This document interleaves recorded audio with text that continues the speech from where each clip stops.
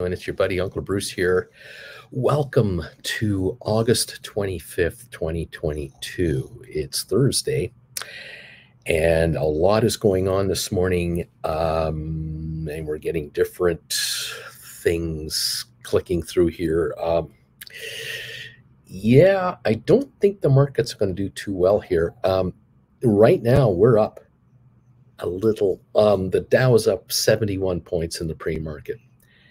S&P's up 20, NASDAQ up is 79 points. Not a lot. It's just, it's a slight little, whatever. Crude oil up 19 cents. I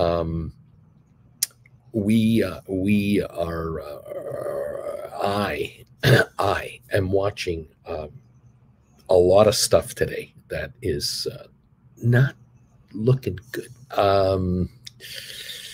Okay. I'm watching these. I'm following these experts on the stock market, and they're giving us their their thoughts, and they're having interviews with key people. And right now, most of the television networks are all about Jackson Hole.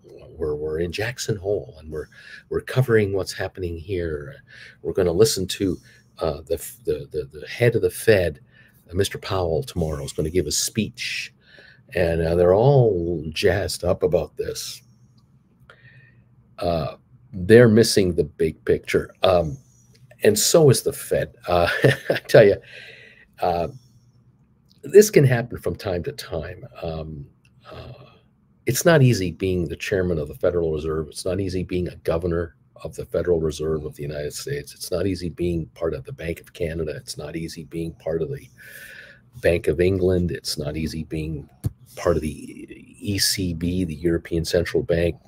This is tough work. This is stressful work.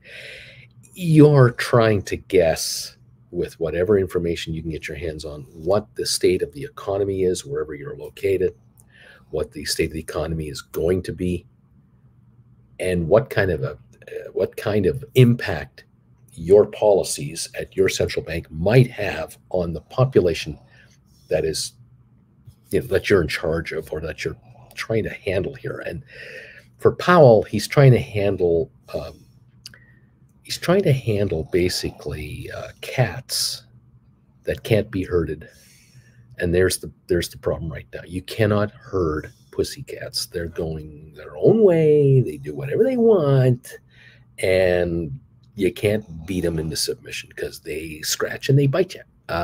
Pussycats are a nightmare. Dogs are easy to control, but pussycats, no. And we've got way too many divergent things happening at the same moment. And all of these cats don't understand that they all have the same problem in their own unique way. And so they're trying to solve it their own way rather than teaming up and working as a unit, like a lion pride would in Kenya or in the Serengeti or whatever. The problem with this is, for us, because you're asking yourself, why should I care? The problem for us is that this is going to prolong the nightmare of a economic pullback, a recession, whatever, a bear market situation, whatever word you want to give the economy of the day, fine. But we are sitting on a bunch of crap right now and watching a bunch of stuff happen that doesn't have to be happening, but is. And it's going to affect a lot of us, and it's going to affect a lot of people we know who have no clue what's coming at them. Because again, to be fair to all, there are 144 people listening to me yap right now, not 14,400 or 144,000 or 1.4 million. There's 144 now, 148 of you here. And I'm telling you what I see going on, and half of you are going, oh, this guy is just so damn boring. The other half are fascinated. And so the message isn't getting out. And If you watch CNBC and you watch Bloomberg and you watch Fox Business and you watch CNN Business and you watch whatever you're watching, wherever in the world you are, okay, BBC and I don't know, wherever you're looking, you're going to get your regional stuff, and you're going to get the info that the producers and directors of these networks think you ought to know. And if you're watching me, you're going to hear from me with what I think you ought to know. And somebody's right, somebody's wrong. Maybe we're all right, maybe we're all wrong. But many of you are only getting regional coverage of news that pertains only to your country, maybe, and that's it. And these folks who are telling you this are trying to tell you this is all you need to know, and you're now up to date on everything you have to worry about. And this is wrong, because you cannot go around the world with blinders on. And if you're going around like this, you're done for. You are going to get blindsided because you've set yourself up for it. And I'm not talking about you guys watching me. I'm not. This is not Bruce yelling at his viewers. This is Bruce saying to his viewers, the investors out there, everywhere else, are oblivious. A high number of them are oblivious to what is happening globally. And they're so focused on their own little stories, their own little plays, that they are going to get blindsided with some really ugly stuff. And they're going to go, well, why didn't anyone tell me about this? I didn't know this was going on. And I can't help them. You can't help them. It's just the way the world kind of works. As connected as we are, this is the amazing thing about this planet now. In the 1950s, you wanted to stay on top of the financial world news. You had to be an employee of you had to be a senior employee of a bank at like head branch. And you had to have access to news tickers. You had to have access to Associated Press info. You had to be maybe an employee of the New York Stock Exchange or a brokerage firm, with connections to the exchange and to all the economic news. That's the only way. You would read the New York Times, but you'd read the Financial Post. You'd read all the periodicals that came out daily. And that would be sometimes, 24-hour news old, but that's as quick as it got out. Today, we're in this incredibly connected world. And I'm talking to people here on this computer from this secret location in Calgary that are scattered all over the planet. And people from all over the planet can watch and gather information in from any source they want. If you want to read the New York Times, you can do that from Tokyo. You can do it from Dakar. You can do it from Helsinki. You don't have to be in New York. You don't have to be in America. I can read the Times of London right now if I want. I can see the headlines that's going on in Berlin, but we don't. That's the reality of it. We have access to the world media. We have access to world economic news through all kinds of sources, but we have our little favorites, and then we stay there, and then we kind of get all nice and comfy. And we feel like we're connected, and we rely on our favorite providers to give us the outside scoop.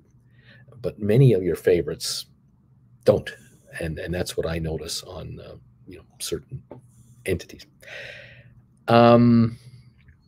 Here's something big we got to worry about. Here's something really big we got to worry about. Maxwell, thank you for that PayPal donation. Send me your email. I'll get you 4 lessons. Right on. Here's something that's really a problem. I'm just going to put up, by the way, my PayPal location there if anybody wants to make a donation for 4 classes for the price of 3. In Europe right now, there's a big problem. Back in March, when the Russians invaded Ukraine, prices of natural gas took off in Europe because Europeans who had been in denial, politicians senior people in Ukraine were convinced there's no way the Russians are coming in. They're just doing some exercises like they always do. The Americans are screaming through the world media, the Russians are going to invade Ukraine. And Republicans are, going, Biden has lost it. Other allies are going, are you sure? Really? I'm not sure. The Putin's not going to be that stupid, is he? And then he showed up, and in comes 150,000 Russians. And Putin was convinced, because the West was so dysfunctional, that he could take Kyiv in 5 days. He could take Kyiv over in 5 days, kick out, grab Zelensky, bring him to a gulag in Siberia. You'll never hear from him again, and install a couple of Russian puppets to run the whole thing, and it's all great. We're going to have referendums in Ukraine to vote on whether they want to join Russia, and then the vote will be 99%. Yeah, we all want to be Russians, and it's all going to be great. So he misread it. Ukrainians misread what the Russians were going to do. Many allies and many political opponents of all of the Biden administration totally poo-pooed it. And surprise, surprise, like Gomer Pyle would say, surprise, surprise, surprise. The Russians moved on in and created havoc.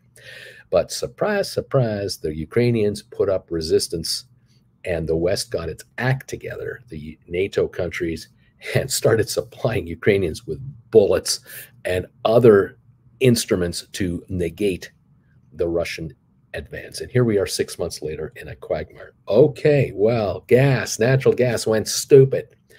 It rose to records that had never been seen before. And then it backed off over a few weeks and months as the West and the world realized, oh, wow, look, the Russians are still selling gas to Europe. And the Europeans haven't cut off the Russians for their natural gas, and summer anyway. And, Europeans will just find other ways to get energy into Europe to kind of get through it. And so things calmed down until about a month ago.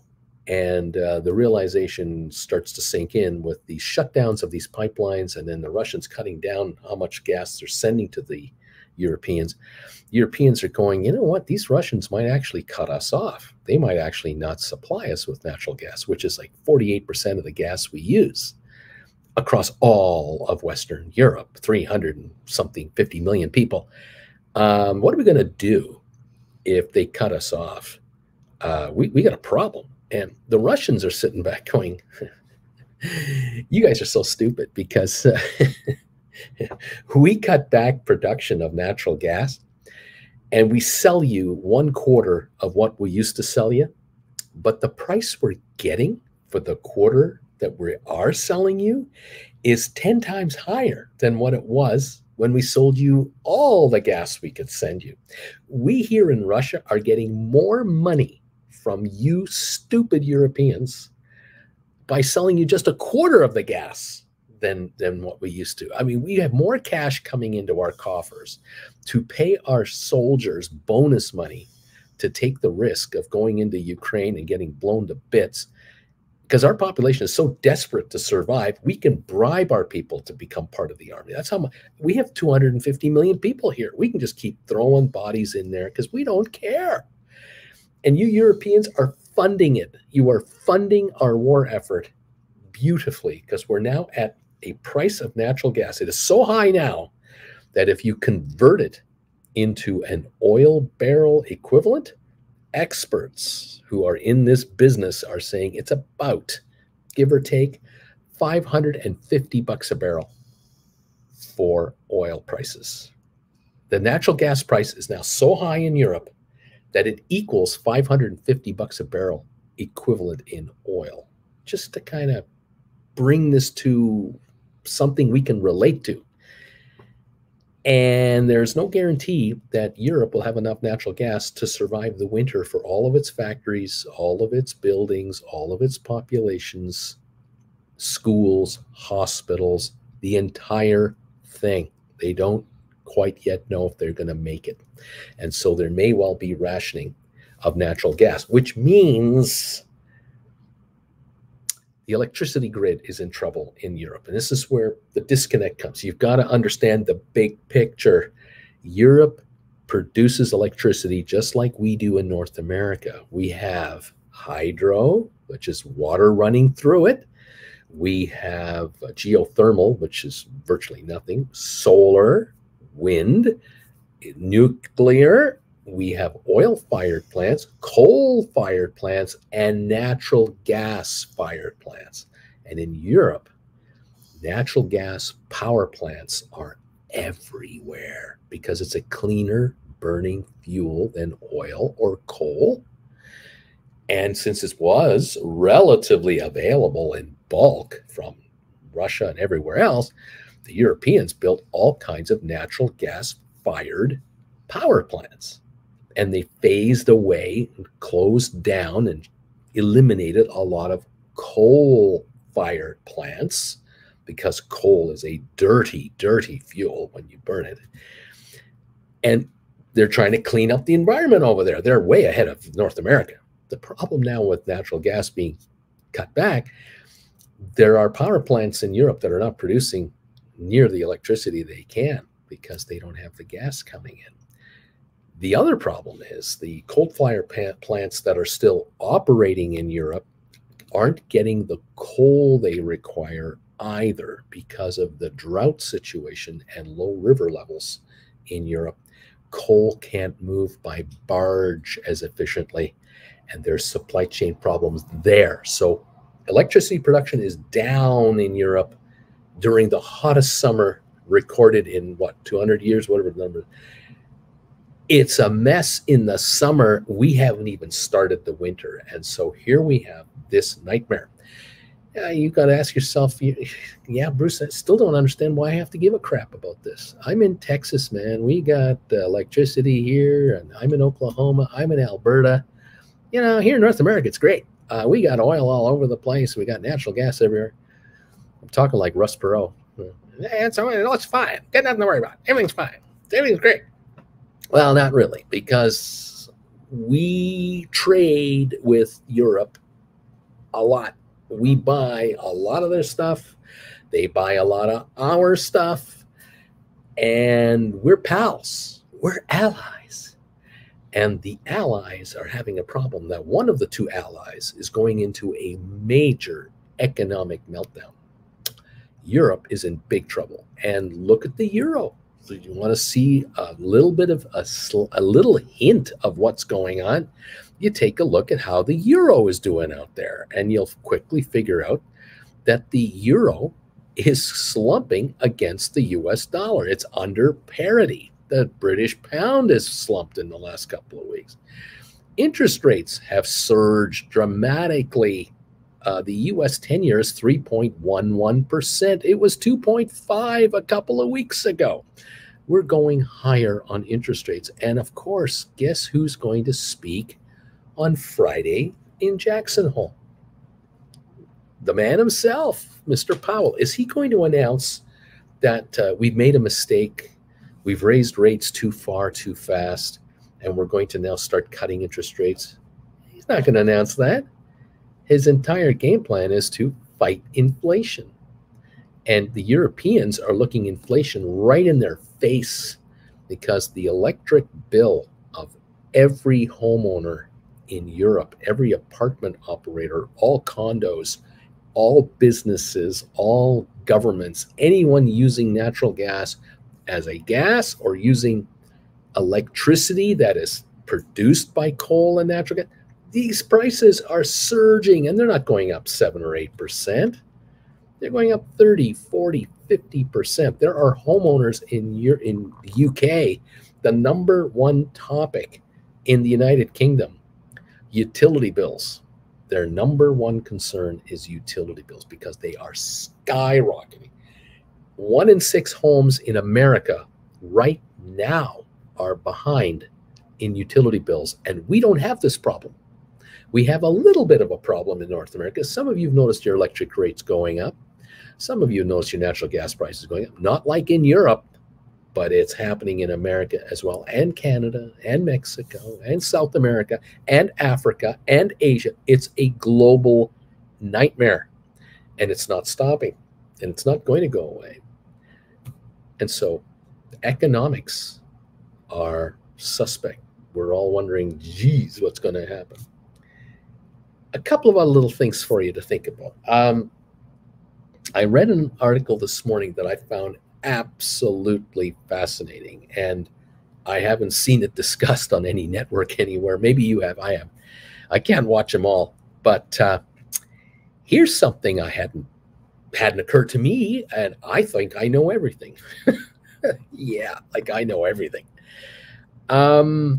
Retailers, U.S. retailers, Canadian retailers, but this is about U.S. retailers.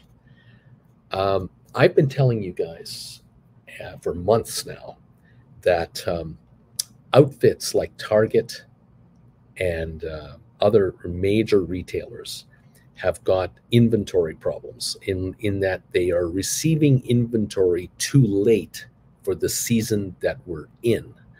So in the case of Target and Home Depot and Lowe's and Costco and others, some of these guys have their very own ships that move containers of product just for them. Costco is one, Walmart is another. Then there are the retailers that rely on contracted container ships, and then there are the rest of the retailers who just deal with wholesalers, and they say we need our barbecues and our lawn chairs and our patio umbrellas and all the outdoor furniture. We need that in our stores around March, February, March, so that we're ready for April, May, June to sell all this stuff for July 4th. June, July, August, the summer season. People have got to have their brand new barbecues by April in the backyard. So as soon as those warm days start to show up, they're putting the steaks and burgers and hot dogs on those barbecue units and everything to go around it. And this year they were late. And I told you this a few months ago, and a number of you have said to me, Bruce, I cannot believe the deal I got at this store or at this store or at this store or at this store. I bought what would normally run $2,000 for my entire patio outfit for $800. I got it for 60% off. I got mine for half off. I got 70% off. This is happening for everything, not just springtime, summertime stuff. There are retailers out there who are sitting on Christmas stuff that was supposed to be sold last Christmas that arrived late. They never unpacked it. It's still in containers, those big metal containers that are on ships that have been placed on top of transport trailers. And these transport trailers, these trucks, have been moved to parking lots, secured parking lots, and are waiting for this Christmas now. This inventory has been delayed a year. There's a retailer out there with over 50 tractor trailer loads of Christmas stuff sitting in storage across America, where their distribution centers are located or near their distribution centers, in storage, waiting to deliver Christmas stuff in about a month from now, month and a half, September, October. From last year, this inventory has been sitting in containers for a year in America that was supposed to have been sold last year. This is how bad it is, all right? Storage facilities across the United States that are contracted by gigantic and regional retailers across the US are totally filled up with goods.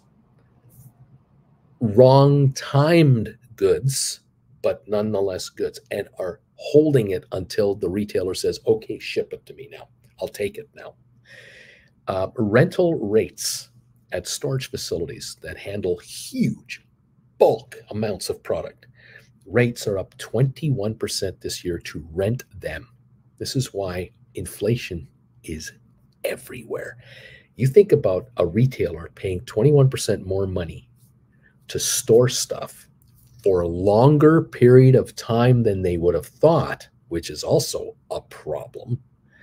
And then it arrives at their store. They do their mathematics and go, that item that used to sell for $19.99, we have to sell it for $24.99.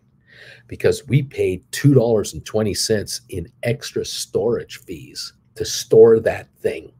Among the millions of these things that we got in all of our stores, we now have to pay to sell it for 25 bucks. That's a 25% increase in price, not 8.2, none of that kind of stuff. Storage facilities across the United States and Canada are now overflowing with tractor trailers that have been parked at on their parking facilities. It's because the warehouses are full, because they're being asked by retailers and others, wholesalers and retailers are contacting the storage units saying, look, I got another 200 tractor trailers that I got to park, 200 more units. I need to park them for a month, 2 months, 3 months, and then I'll move them. And the storage outfit guys, they're private enterprise people. They're not stupid. They're here to make money. They're going, okay, yeah, I can't plug it in. I can't, if it's refrigerated stuff, I can't help you. No, it's not food. It's dry goods. It's lawn chairs. It's fake Christmas trees. It's whatever the hell it is. I just need it parked. I need to park 50 trailers near Denver. I need 50 trailers near Minneapolis. I need 35 trailers near Seattle. I need 75 near New York, whatever. And these storage guys are going, oh, okay, I can take 100 units. We'll put you in our storage unit, which is fenced off. It's a secure facility with 24-hour security. And we've got insurance on everything. You've got insurance on everything. So in case there's a break-in or whatever, we're covered. And we'll store this stuff for you. They are running out of space. These guys have run out of locations to do it. The other problem is the trucking companies are going, hey, we have a problem. We got all these guys with trucks. The trailers are all tied up. We are getting calls from Long Beach and LA, and we're getting calls in Galveston, Texas, and we're getting calls out of Tampa. We're getting calls out of the East Coast to come and get containers of stuff that's coming off the ships all the time. We're running out of trailers to get it because the trailers are parked all over the United States with containers on top of them, waiting to be offloaded. We got this problem, and so it's this backup thing. The entire system is choking up, and the retailers are sitting. You come into a retail store, come into a Target and whatever. What do you see? Clearance sale, clearance deals. They're trying to offload merchandise so they can make room for the merchandise that is coming in. And they're trying to offload what you don't want right now. Do you want to buy a barbecue right now for this winter in Minnesota? No, you don't. You wanted to buy a barbecue in March, April for the summer. You don't want to buy a barbecue in late August, September for the next 6 months in Minnesota. What are you going to do with it? Put it in your garage and let it stand there and get dusty? That's not what you want to do. The retailers out there are going, we have this stuff. We can't repackage it and put it back into storage. We got this stuff. We got to get rid of it at cost or less, which hurts the margins of these retailers. And this is why Target stock dropped 10 days in a row. The realization from the analysts are, oh my God, one of the largest retailers in the entire United States of America, an absolute monster mover of inventory. They're sitting on the wrong stuff, and it isn't like $10 million of wrong stuff. It's billions of dollars of wrong stuff at the wrong time. And the stuff they need that they're supposed to have in their stores hasn't landed yet. It's behind because of the backup of everything else. And now we're running into a huge nightmare of storage costs, transportation costs, logistical nightmares. This is continuing just in the USA. Apparently, the way it works is that retailers like Target and Macy's, for example, they deep discount product they have in their systems to get it out so they can make room for the product they want. But if they have additional inventory, which they do, what they do then is they know we can't take delivery of everything that had been ordered. So we have to offload some of this inventory. What do you do now? You offload it to the secondary level of retailers, which are outfits known as Ross stores and Burlington stores. Have you heard of those? They're everywhere. Your famous factory outlet malls are drowning in secondary seller type outfits. Even brand name stores have factory outlet stores all over America. They're all over Canada. And we consumers have been hoodwinked into thinking, oh, this is where we get deals. Yeah, this is where you get deals on last year's crap. The stuff that they don't bring in anymore, the last of the line, the last of the shoe styles, and the last of the dresses from last year and last season, and so on. You go to these stores to buy what you think is 30, 40, 50, 60% off retail on last year's stuff. Now it's piling up to be 2-year-old stuff, 1.5-year-old stuff, on top of the 1-year-old stuff. And Ross stores and Burlington stores and all the other liquidator type outfits are drowning in merchandise as well. Because they don't just wait for Macy's to send stuff to them. They don't just wait for Target or all the other players. They buy their own stuff, worldwide clearance merchandise. These guys are masters at liquidation product. Your Dollaramas, your dollar stores, all of your deep discount, the Winners of the world, name them all. You know them all. If you're a shopper, you know which one I'm talking about, which ones I'm talking about. They are everywhere, and they're all drowning in merchandise that we don't want right now. I don't need to buy springtime items in August and September. What do mom and dads want to buy right now? Back to school stuff. That's what they want right now. What's the next thing? Halloween stuff. What's the next stuff? Christmas stuff. That's the order in which this goes. And everything is screwed up. That is happening behind the scenes of your Target store and your favorite massive retailers, the management of these companies, which are not located at the stores you shop at. The management of these companies at head office are open, going 24/7 over there, and they are in an absolute organizational nightmare. And this is costing them gazillions of bucks. And there are people who are winning, but then there are those who are losing. And this is an absolute mess. And consumers are getting upset because they can't find what they want when they want it. And this is not a good thing. Something else I read today, as we're into the last 24 minutes before we open, 26 minutes, pension funds, North American pension funds. I read something today that, again, thought was pretty interesting. Did you know that North American pension funds manage over $6 trillion of assets? 6 trillion with a T of assets are handled by North American-based pension funds. I'm not talking about mutual funds. I'm not talking about hedge funds. I'm not talking about ETFs. Just pension funds. $6 trillion. To give you an idea how big some of these are, the California State Teachers Pension Fund, the Teachers of California's pension fund, is $312 billion. A third of a trillion is handled by those guys. They have unbearable pressure on them. They are dealing with teachers that every year retire from age, of course. They have every year new teachers joining the union and becoming teachers because of the turnover of natural life. We keep having kids and they get sent to school. There better be some people there running this place.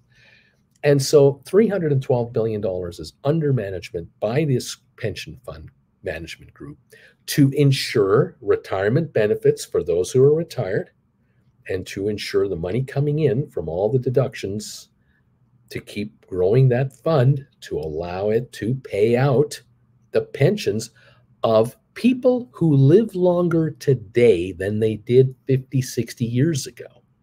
There are a lot of teachers who joined the teachers' ranks. They became teachers in the 70s and the 80s.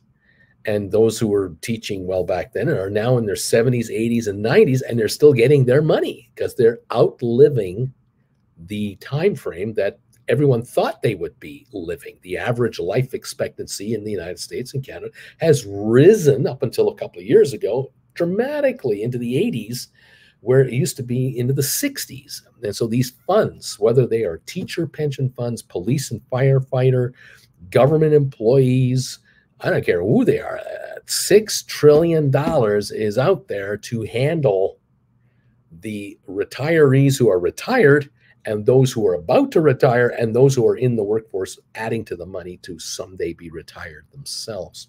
The Ontario Municipal Employees Pension, this is the province of Ontario in Canada, $90 billion. You know, little old Canada has this one pension, $90 billion, and that isn't, there are many more. Humongous. About 8%, 8.7% of all that $6 trillion is in real estate.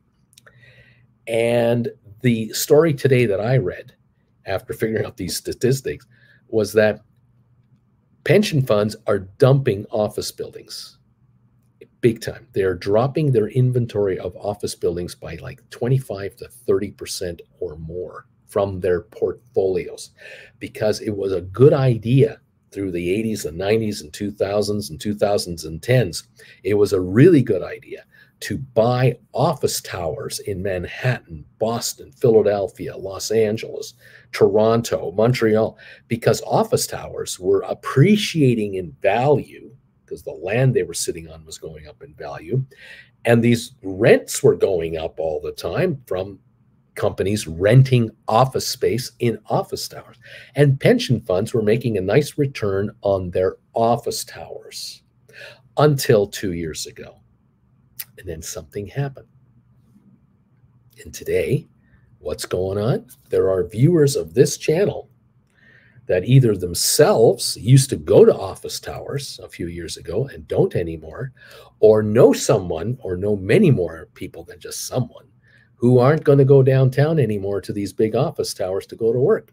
You have friends and relatives and associates all over the place, and you're finding out how many of your friends, relatives, and associates are deciding to retire because they're of a certain age, or they've decided to work from home, or they've decided to switch careers and work near home rather than commute to an office tower downtown.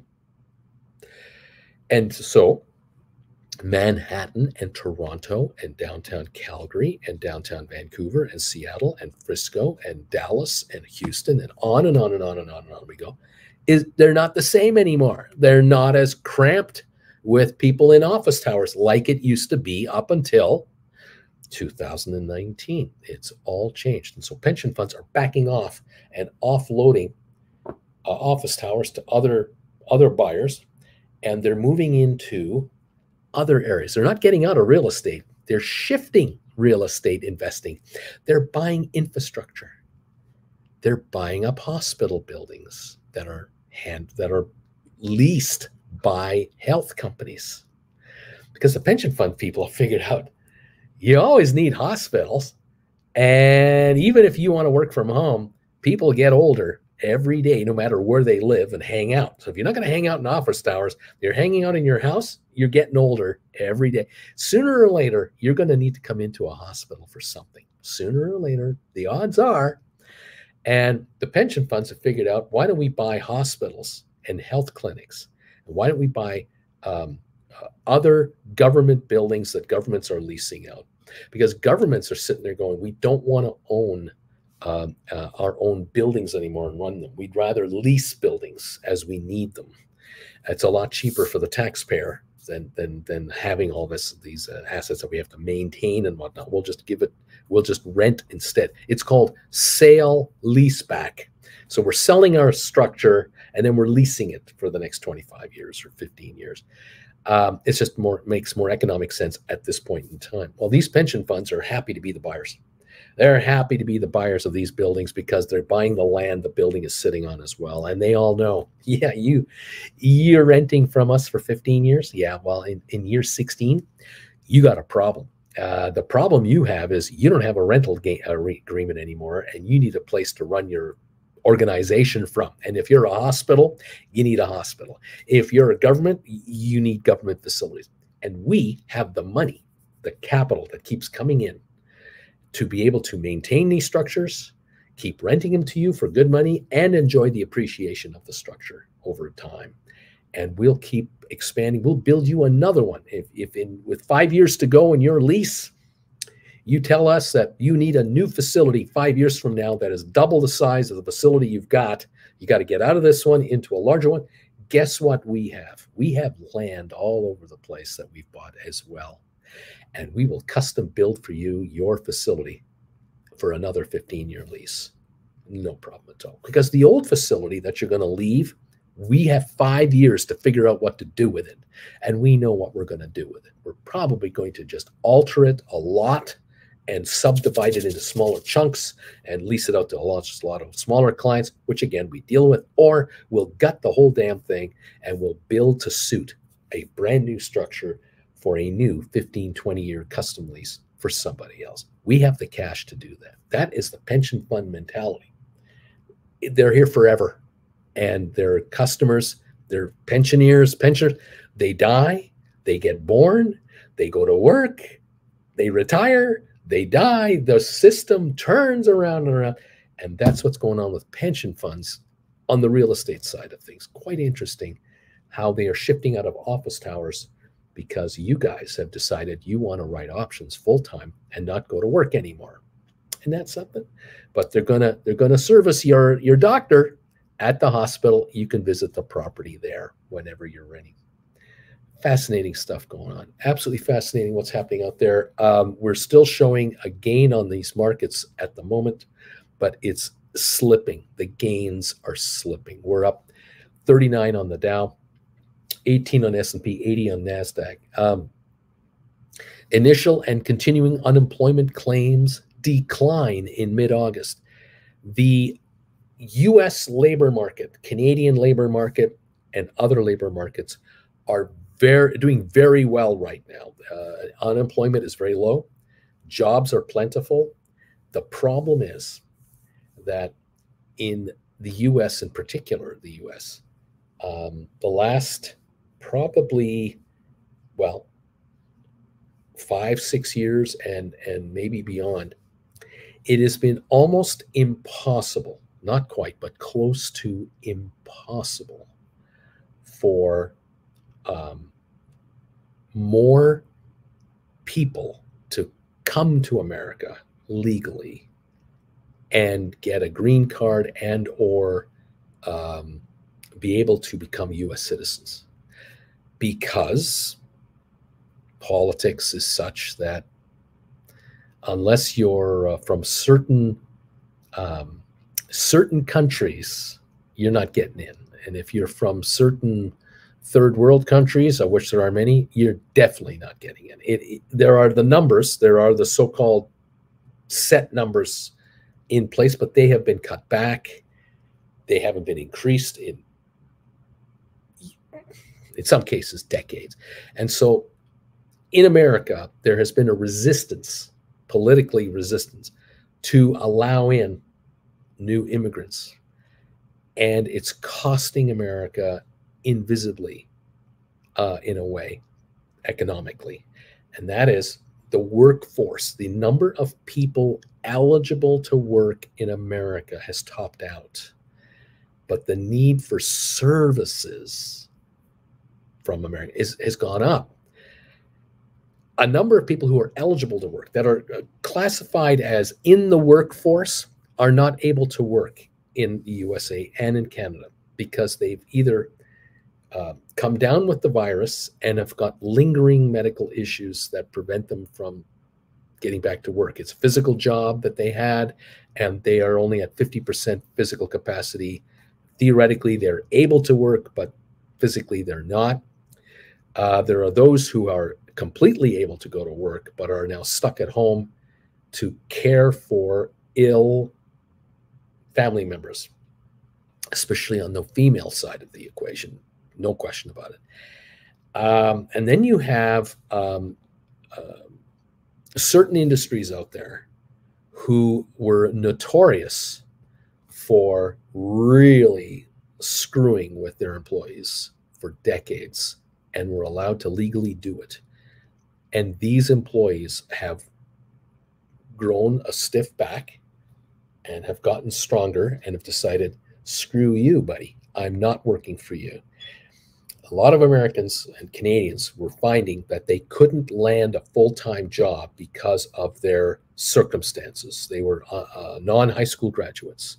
They had a criminal record from when they were 18, and they're now 33, and they're single parents, and they couldn't get hired by a zillion companies because if you were caught with a joint when you were 18, you've got a forever criminal record, and in some states you're doomed for poverty. You are doomed to poverty for the rest of your life because you're obviously a drug user and you're unreliable. These folks were kept down by employers who would not make them full-time employees and give them benefits. And they knew it. They knew that if they only employ them for 18 hours a week, you only got to pay them the minimum wage, which is $7.25 or $6.75 an hour, depending on where we are. And the maximum profits flow right to the corporation at the very top. All that has changed. And now people can get full-time jobs today that never dreamt they would be able to get a full-time job. And they can't believe how much money they're getting paid and the benefits that they're getting.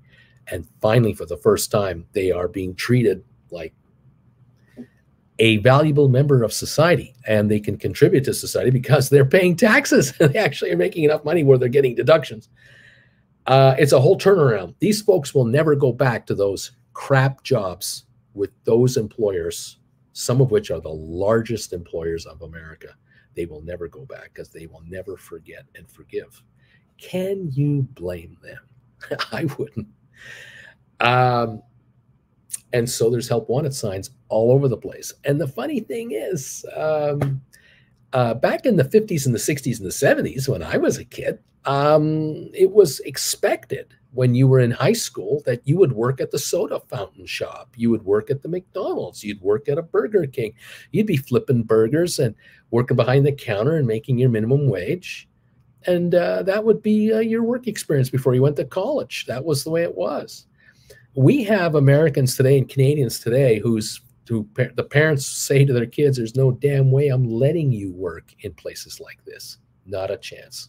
I'm not letting you work there. No way. You're going to get a job with the family connection. You're going to get a white collar part-time job for your resume, because to get into college today, you claim that your work experience is this, and this soda fountain stuff. You might not get into that Ivy League school that we want you to get into. Your plan, the plan for you, whether you like it or not, is to make you a white collar, successful employee of a law firm or an accounting firm or a brokerage company or a bank. And we've got to get you work experience. So you're going to go to summer camps. You're going to go to college summer camps. We're going to pay through the nose for this stuff.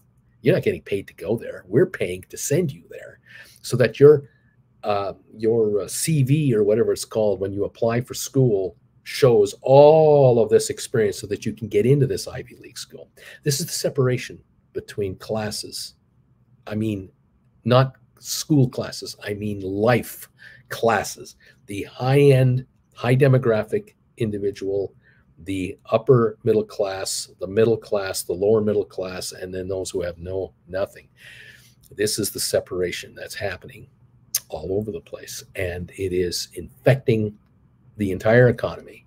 And we're finding right now the beginnings of the nightmare that we're experiencing, where there are employers going, I can't find a kid to make French fries for my restaurant. I can't find a dishwasher. I can't find a server. And the reason I can't find them is because the traditional area of workers that I used to rely on were high school and university kids. They're not coming in here for those jobs. They're not coming in here. They're too good for this. Rightly or wrongly, they're too good for this. And I can't hire the other people that I used to hire. You know, those other people, the ones that arrived here crossing the Rio Grande on mom's hip and have no papers. I can't hire those kids. I can't hire those people because there are federal agents all over the place who are going to find me unbelievably and arrest my employees on site. We got that problem. And so what's happening? Well, we're closing the restaurant and we're only operating the drive-through. Or we open the restaurant from 10 in the morning until 4 in the afternoon, and then we shut it down and we only do the drive-through. We're cutting back our double shifts. This is the continual deterioration of the economic system that's going on all over the place. And Amazon, they're going to have an even bigger problem this year and next year getting their 250,000 people for Christmas time to work part-time. That pool is drying up. They're aging out. There are a lot of folks in RVs who love working 10 weeks of the year for Amazon or for whoever, UPS or what have you. The problem is that those folks are retired, elderly, and they're getting older every year, and there isn't a wave behind them to replace them. And this is catching up with North America. We're aging out. Canada's aging out. USA is aging out. UK, Japan is really aging out. In our own way, in our own systems, all of Europe, we are aging out, and we don't have the young, and we're not allowing the newbies in to replace the workers because of politics. And so this deterioration is happening as well. I hate to be the bearer of bad news, but I'm just observing what's going on in a whole bunch of scenarios all over the place. At the moment, the market is up 39 points because the market isn't paying attention to this. The market is kind of going, well, you know, maybe the Fed will ease off on interest rates and the markets can go higher. I don't know how you magically make that happen. I don't know how companies magically make more money because the Fed is doing this or doing that or doing this or that. It's not going to happen at all. It's just not going to happen. The reality is in the next 3 to 5 to 10 years, North American standard of living is going to drop for most North Americans, especially the bottom half. And this is the ugly part about it. The bottom 60% of North Americans are really going to get it. They're really going to get it. And the top 40%, 20 of those, the bottom 20% of those are going to hang on to what they've got. And then the top 20% are going to reap the rewards of being at the high end. The problem is that they're going to be upset. I can't find someone to mow my grass consistently. I'm having trouble with getting my car washed properly, or I can't get my I can't get parts for my RV, or whatever the issue. It's the lower end that's going to be the problem. Those who deliver the services to the higher end, it's going to be an issue. Those who are billionaires, no problem. Not a problem at all. They can always afford to outpay everybody else for the services they need. But that's the top 1%. The other 99, where are you in that? Welcome option writers to the show. Welcome option writers to this program. Welcome option writers to this market. Boy, is it perfect. If you're an option writer, have you landed in heaven or what? Oh my God. This is great. You don't have to care if the market is up 20 points or not. You don't have to care at all. You don't have to care what inflation is doing. You really don't. You don't have to care about unemployment. You don't have to care about a lot of stuff. All you have to worry about, all you have to pay attention to are options you're writing, because you don't have to fear upside on a market going away from you. But even if it did, it doesn't matter. As an option writer, you don't care if the market's going higher or not. You're going to write options anyway. You're going to roll over options anyway. You're going to make market money no matter what direction the market goes. It's like the casino owner in Las Vegas looking down on the floor of all the slot machines they've got and all the blackjack tables and all the roulette wheels and all the other stuff. And they're just folding their arms going, Here they are. How many we got today? How many gamblers are on the floor? That's what the casino manager wants to know. How many we got? Are we busy? Boy, the marketing department sure brought a lot of players this weekend to Las Vegas. That's great. The casino floors are going to make more money. You are managing your casino floor because you're writing options on stocks that option players are desperate to play with. And you're the liquidator. You're the one offering liquidity to a desperate market that is desperately trying to find a win. There are people playing the options market that are using credit card cash advance money to buy options. This is the bitter reality. I'm telling you the truth. There are people out there who have been laid off. They've been injured on the job. They're not feeling well. They get a disability pension every month. They've been rolling over their assets. They're just trying to get by. There are people who are just trying to get by, and they're trying to find a win, and they're trying to find a quick buck. And there are millions of them, not 10 or 20 or 30 people. I'm talking millions. And then there are millions of gamblers who have full-time jobs and have full-time careers. And they realize, and they know deep down inside, they know they've got a glass ceiling as far as where they're going, and they can't get over and past it.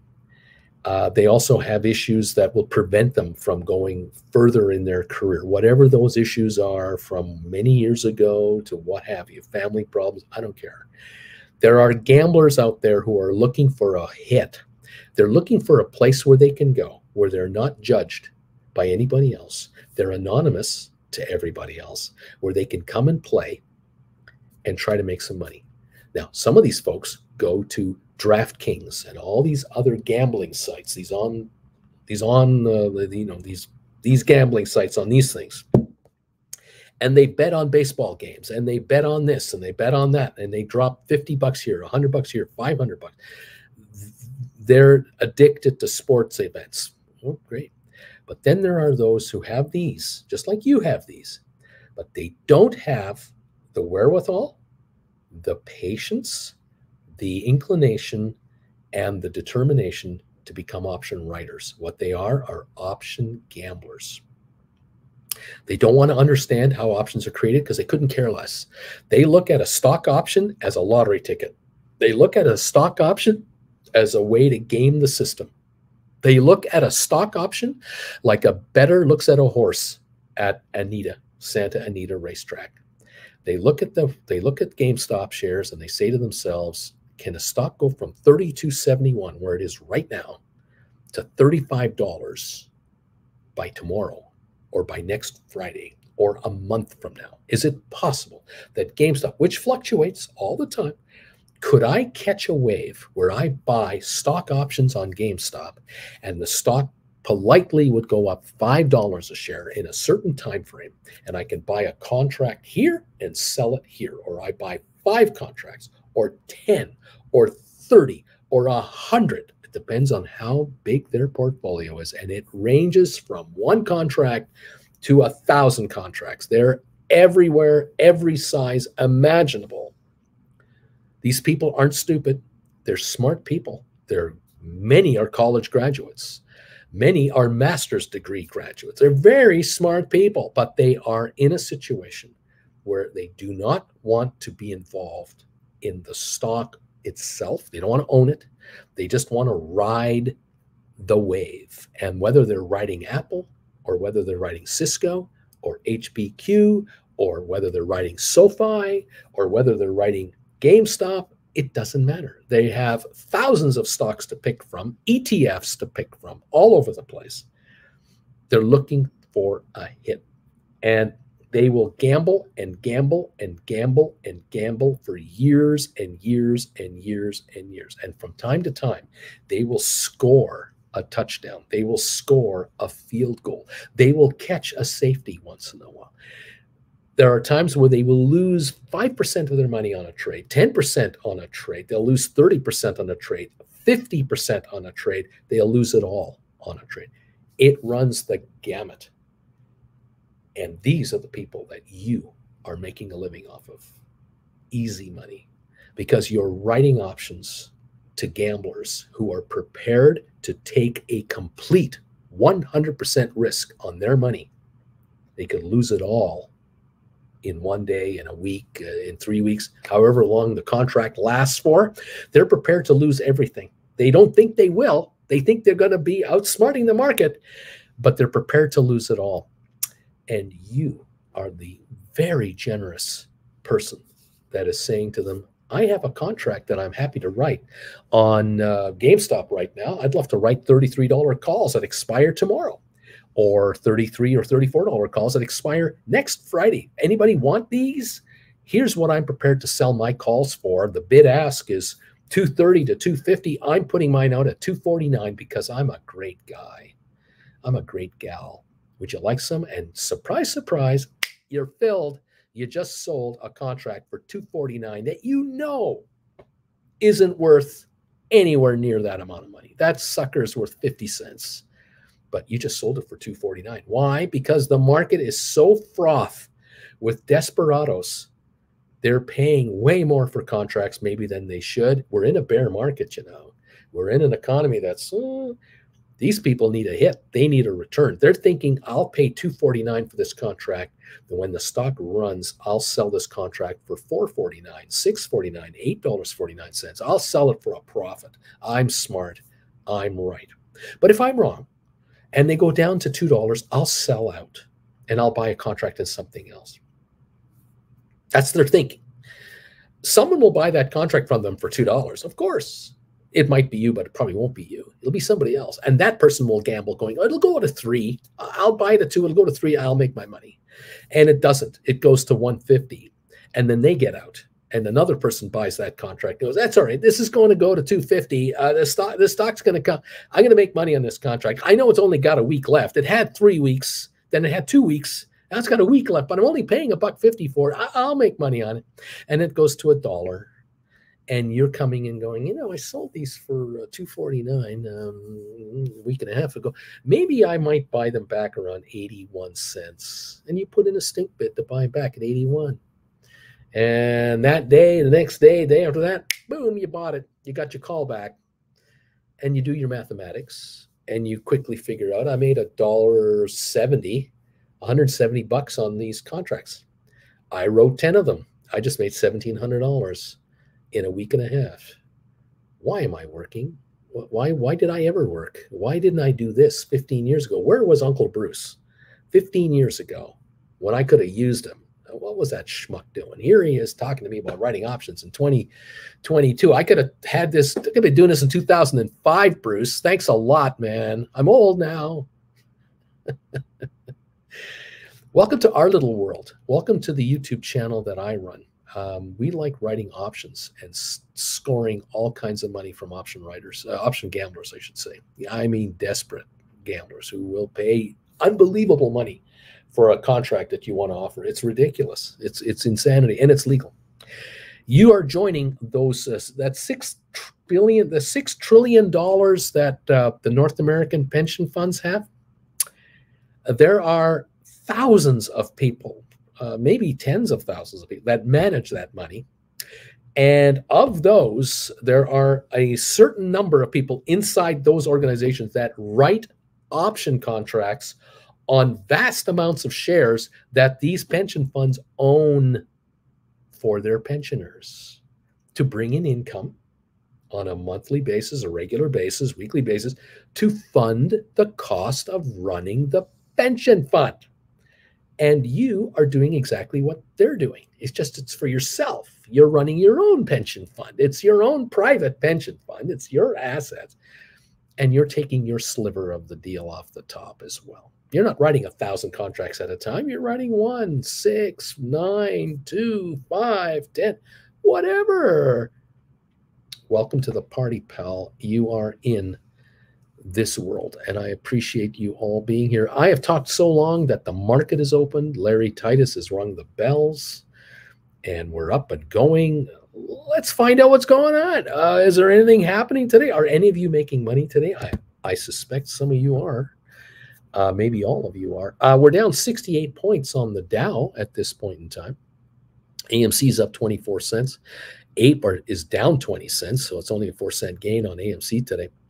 GameStop is up 15 cents. SoFi up 15 to 660. ME is up 4. Matterport is up 6 cents. We got ATIP up a penny. Rocket Lab up 6. SmartRent down 9. Spire is unchanged. Sextera down 31. Bed Bath Beyond down 23 cents. Tesla's up 236 to $299. A 3-for-1 split has happened. And the stock is just under $900 a share. We're not going anywhere on Tesla. We've had our run from the 700s to 900. We're here. Why should it go any higher? Just because it's split 3-for-1? Not this time. There are problems at Tesla. There are problems in China for assembly of vehicles and delivery issues. There are all kinds of issues there. But, you know, the company's popular as get up. The cars are great, but there are logistics to be dealt with. Pfizer down 8 cents. Boeing down up 191. Apple up 156 to 169.09. HBQ is up 80 cents today, 34.02. Cisco's down 6 cents. Twitter down 44. Home Depot down 26 cents. Carvana up 166. Robinhood up a dime. Vanik Vectors ETF up 252. IBM is up 20 cents. Microsoft down $1.04. Goldman up 133. Google up 63 cents. Amazon up 70 cents. Not much in the way of movement here. Meta Platforms, the old Facebook, up 185. BlackBerry up 7 cents. Royal Caribbean is down. No, hang on a minute. Where's Royal Caribbean, Bruce? Royal Caribbean is up 125, pardon me. U.S. Steel up 53 cents. Target up 21 cents. JP Morgan up 14, Costco down 125, Walmart up 64, Nvidia down $1.90. American Airlines up 24 cents. We've got Moderna down 275. That's our opening right now. 54-point drop on the Dow at the moment as we have started trading 7 minutes ago. And that is what is happening here as we are watching these markets. We've got S&P up 9 and NASDAQ up 54, but the Dow down 53. Oil up 77 cents at the moment. GameStop 32.51, the low of 32.01, the high of 32.89, and we're up 1 penny on GameStop. Right on. Haha, meeting again, making me late. Even Larry is behind the 8 ball like me. Unbelievable. Welcome one, welcome all to the show. Thank you, all of you who have been throwing me thumbs ups while I've been yapping away. I appreciate it very much. 151 thumbs ups are in the house. We need 49 more to hit the magical 200 barrier. If you could hit that thumbs up button for us, get us through 200 thumbs ups. That is so appreciated by yours truly. Thank you all for helping out, getting us to 200 thumbs ups ASAP. Those of you who are here as lurkers, welcome all. Hope you're learning something new every day that you're hanging out with us. Those of you who are here as subscribers, I can't thank you enough for being a subscriber of this channel. If you haven't subscribed, please hit the subscription button. Become a subscriber of this channel. You'll get alerts every time I go on. Every time I do anything, you'll be alerted that something's up, something's up. They're up to something. What's going on? Those of you who have taken the big step and have become a member of this channel so that you can comment here during market hours, which we've just turned on. Those of you who are those of you who are chilling with Uncle Bruce members, you're paying about $10 a month to be here, 33 cents a day. I thank you very much for that. You're great. Thank you for your loyalty to this channel, keeping me going. Those of you who have taken the big move and have become one of these people up here, one of these gold bagel members, right there's the logo. $25 a month, 30 days a month. Well, what's that? 80 something cents a day. Thank you. Of course, you're of course commenting here. You're obviously joining me every day before the market opens. We do the trader alert update for Gold Bagel members, and then Wednesday nights, 8 o'clock prime time. Wednesday night prime time with Uncle Bruce. We did our show last night again for just Gold Bagel members, and man, did we cover stuff last night. That show ran long. I think I got off the air about an hour and a half after we started. Normally it's about an hour. Went long. I went right to sleep after that. I was exhausted. That's kind of like having a one-on-one with me, as close as you're going to get to have a one-on-one. If you want your own one-on-one, It's $400 an hour to join me one-on-one. I'll give you more than $400 worth of ideas. That's not the problem. The thing is, I can only do so many a week. Sundays right now is when I'm available. I have 3 openings per week only for one-on-ones. I have to have a life. But Wednesday nights, several dozen of you, and it's only several dozen. That's the amazing part about it. It's a small, intimate group of people who ask me question after question about options, strategies, opinions, thoughts, comparing notes. It's fabulous. And if you'd like to become part of the Wednesday night crowd, and or if you can't join us live, you get to watch the rerun. As a Gold Bagel member, you can watch the rerun all you want. Become a Gold Bagel member. Upgrade from the Chilling with Uncle Bruce level to Gold, or join this channel as a new member. The join button is probably down here somewhere. And join at the Gold Bagel member immediately at that level. I will give you more than $25 a month of money-making ideas, okay? You're going to make a lot more money than $25, the cost of being a member. This is cheap. I have been told many times that I should scrap all membership levels, just dump them all, and only offer one level of membership. $100 a month is what I've been told I should be doing.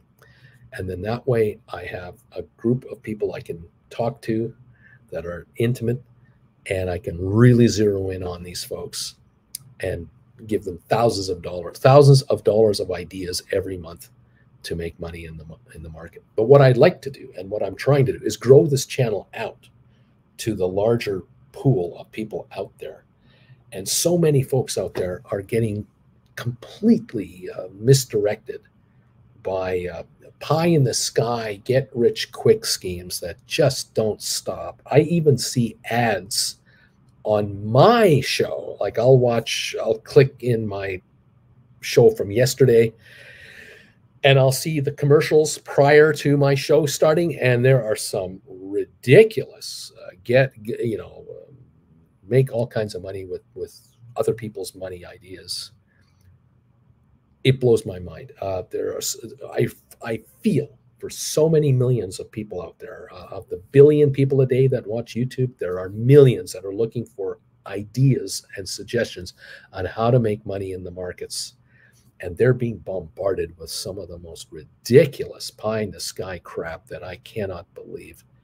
And I shudder to think how many people are losing on top of losing as it is.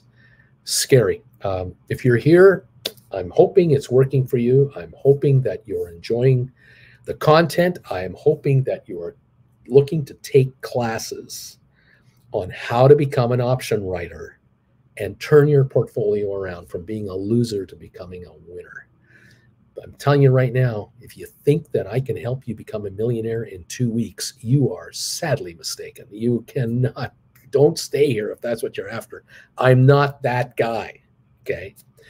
But if you like to make money consistently in the market, and you like to kind of have a lower pressure situation when you're watching your portfolio, this is the channel for you. We'll guide you through the ups and downs of the market. We'll guide you through the craziness that's happening. We'll try to explain in plain English what is happening out there.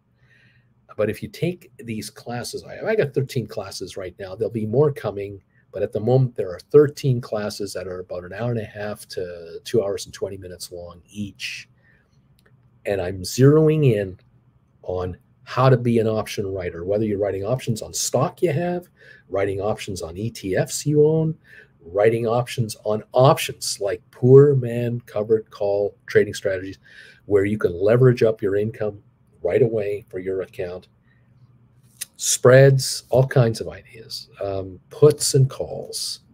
It's a conservative thing that I'm promoting. I'm not promoting a risk everything you have on one trade and don't worry if you lose it all. No, that's not here.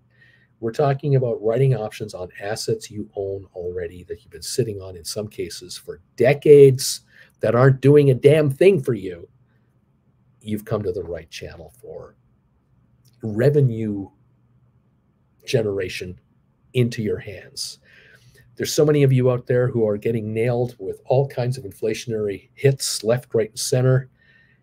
You've quickly realized, oh my God, we got to find a way to bring in another $500 a month just to survive and hang on to what we've got. I don't know what to do. Should I get a second job? Do I ask my boss for a raise? What if he says no? Then he's upset that I asked, and now I can't get a promotion anymore. I mean, talk about problems. But you're sitting on assets. You had no idea what you were sitting on could make you money, could make you extra cash legally and conservatively. Anyway, you're noticing across the screen here, this little thing going across all the time. I don't want to annoy you with it. That's why it's down there. It's the PayPal address for my PayPal account.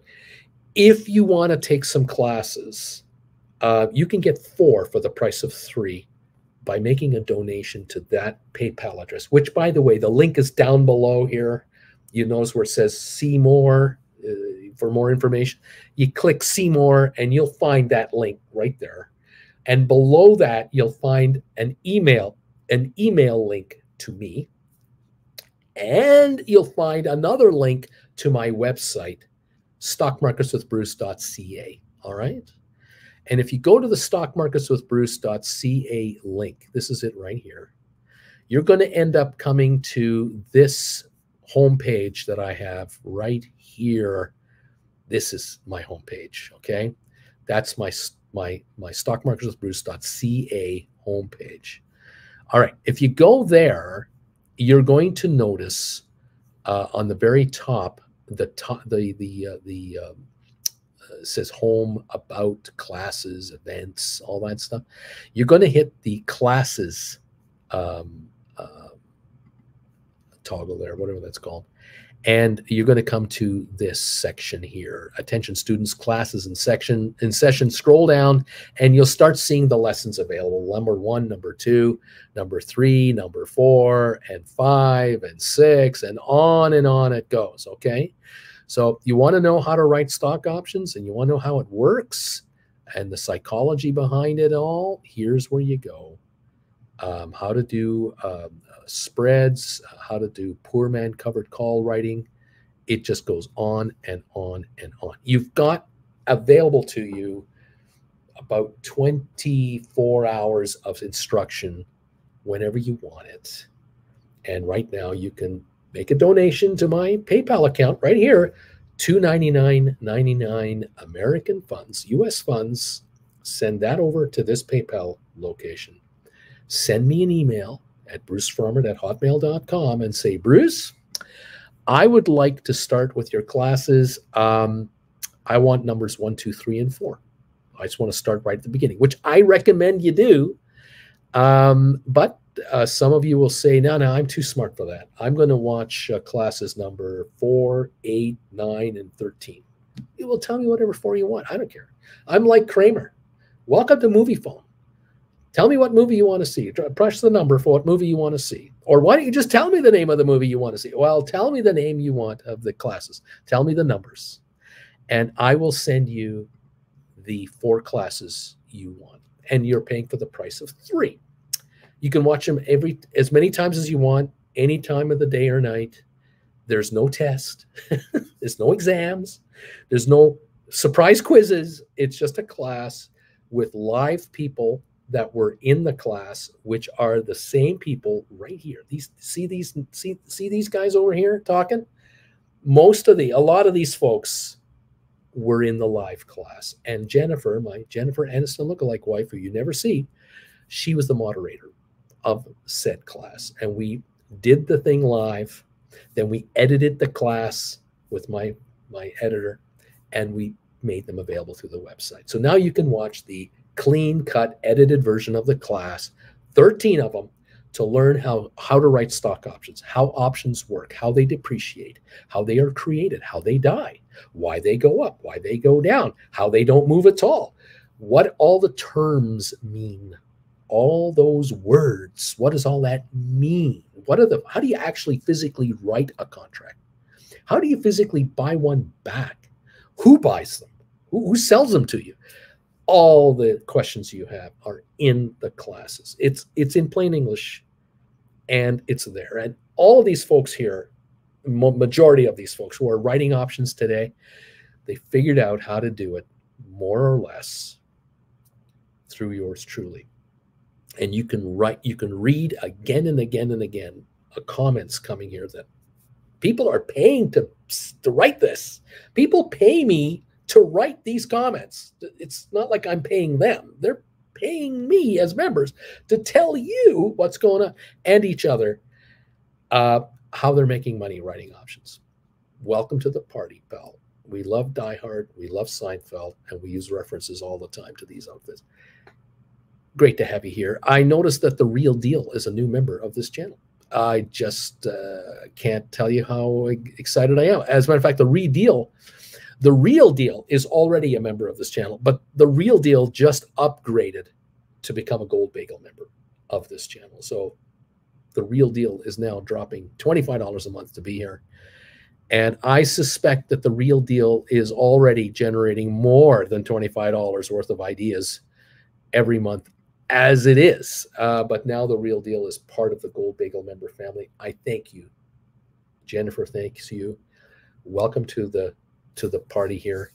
And I, of course, look forward to seeing you every morning for the Trade Alert Show, which runs anywhere from 7:45 Eastern to 8:10, depending on just how organized I am and how frazzled I am with what's going on. And then, of course, Wednesday night Primetime Live. Definitely welcome to that. So thank you. All of you who are just members at the chilling level or members at Gold Bagel member, subscribers, lurkers, followers, fans, I'm glad you're here. I really appreciate it. This is fantastic. Zed Estate has a question. Hey, listen, man, I had 12 GameStop contracts that were exercised at $32.50 a few weeks ago, and I've been waiting for the right time to buy back my stock. He got $32.50 a share, plus he got to keep the premiums that he got when he wrote those contracts. And he's been sitting on this dough, and here's the stock at $32.45. We were just down to 32, what we were down to, $31.88 a moment or two ago. We might be even going lower as the way the stock's going right now. Should I buy them back now? What do you think? My thinking on this is simply this. If you're going to buy the stock back because you've been waiting for it to come back to here, great strategy. I can't argue with that strategy. There's nothing wrong with it. My suggestion is check the option chain right now, and let's pretend you did buy the stock right now. Okay, let's just say you are buying it. What contract are you writing against it? Because I want you to write a contract immediately against this stock. This takes away the uncertainty of, well, if I buy the stock and then I don't write an option right away and it goes down, I will get a lower premium, and I don't want to do that. So my thinking is figure out what contract you're going to write if you were to buy the stock this second, and then take a look at the numbers and see if that works for you. Do you want to write a contract that dies tomorrow? Do you want to write a contract that dies next Friday, the Friday after that, the Friday after that? What exercise price do you want to write at? What's comfortable for you? Conservatively, you can write a call option, like a $35 call option on GameStop, even though it's only at $32.30. You can write a $35 call, good for 3, 4, 5 weeks out if you want, and bring in some premium money. The longer it lasts, the more money you're going to get. The problem is the longer you got to wait for the contract to depreciate out to nothing or much lower level, we hope. If you write a call for tomorrow and you write a 35, you get nothing for that because it has no value. Why would anyone pay you any money for a contract that dies tomorrow? That's $250 out of the money. I wouldn't give you any money for it. So maybe you'll write a $33 contract for tomorrow, or for next Friday, you'll write a 33 or a 33.50 or a 34, or the Friday after that, you'll write a 34, 34.50 or a 35, or a 32 contract because you think the stock might go even lower, even though you just bought it. You just bought it for 32. Right now it's trading 32.25. You're going to write a $32 contract because you think it's going to go down to 30 anyway. Fair enough. You can write a $30 contract that expires a week or 2 or 3 from now, or 5 weeks or 8 weeks from now. Whatever's comfortable for you. But conservatively, I'd look at buying here, but I would look at immediately writing options against the contract, the stock immediately. And if you can bring in $3 a contract, something like that, depending on how long out you go, or more, or a little less. Can you bring in up to 10% of what you just sold the stock for? Can you bring in 322 for a contract that you just bought the stock at 32.20, 32.26 for? That gives you an immediate 10% downside protection against the cost of the stock. Now you're protected down to $29. It's conservative. On the other hand, if you're writing, like I said, a 33 or a 34, and you're getting that kind of money for a 3-4 week contract, whatever it is, you're also saying to the market, you can go up $1 and I still will make money on this contract, because at 33.30, this contract I just wrote for 34 is still out of the money. This contract will be worthless if the stock does not go over $34 or whatever that exercise price is. So yeah, that's how I would do it, Zed Estate. Okay, I hope that, I'm pretty sure you picked all this up and you know it, but there you go. Those are my thoughts.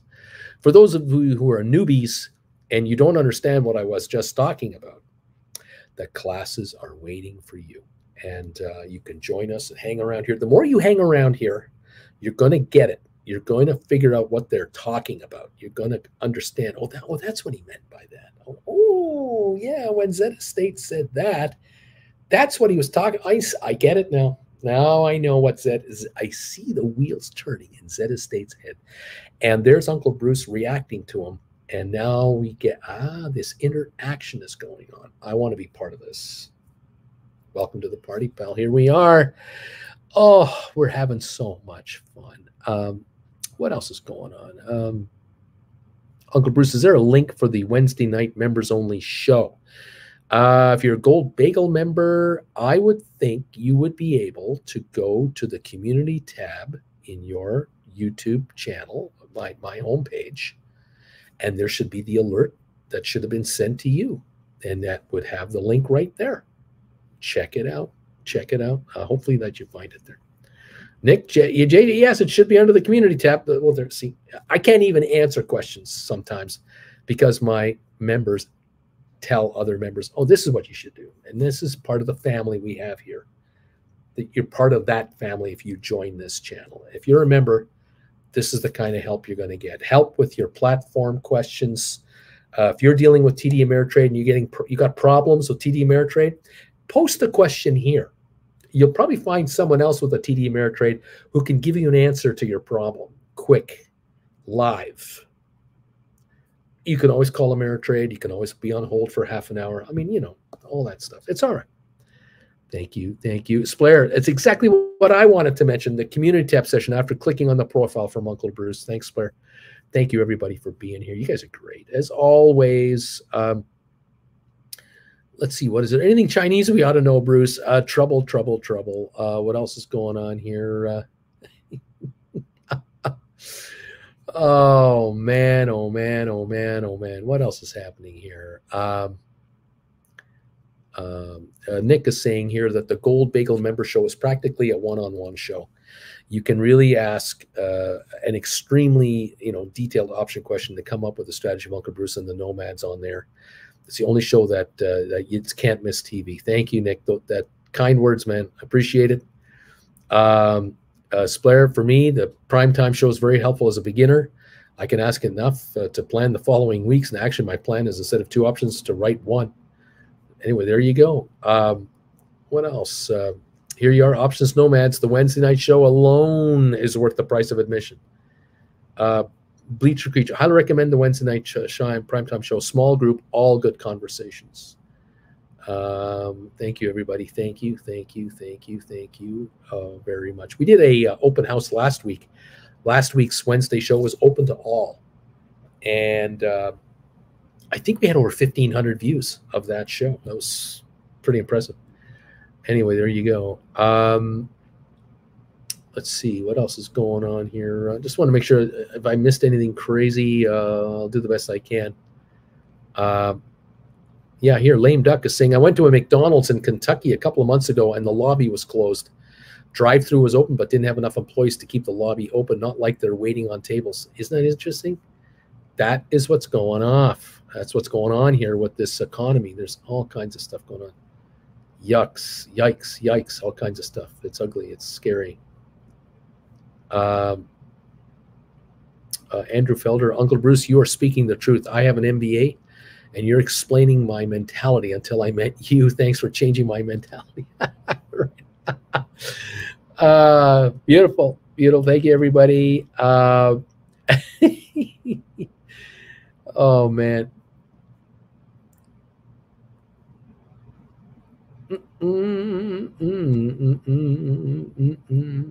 Anyway, thank you, everybody, for being here. Appreciate it. Trying to keep up with all your comments as they're going through. A lot of folks talking to each other, which is what this channel is great for.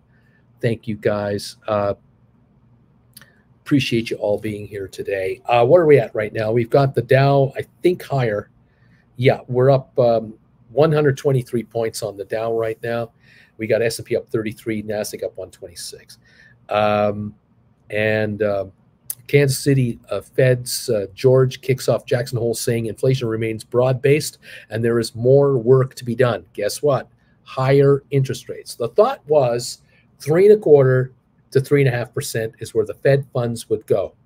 That would be enough. Talk now, 4 to 4.5%, more and more, and some are saying 5 to 6%. The Fed's fund rate will have to go between 5 and 6% to truly affect interest rates, inflation rates. A 5 to 6% Fed funds rate hasn't been seen in the United States since the 90s. Many of you who are watching me 30 years ago, you were less than 15 years old. You didn't give a crap about interest rates. You had no idea what they even were. You have never been in a world of 5 to 6% Fed funds rates as an adult. Never. You're going to see mortgages. If that happens, you're going to see mortgages at 7 to 8% for top quality credit. You're going to see second mortgages at 8 to 10%.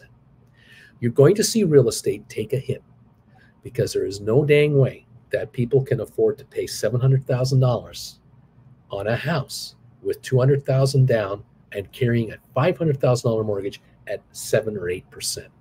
That is going to put mortgage payments out of the universe for most people. There's just no way that can happen.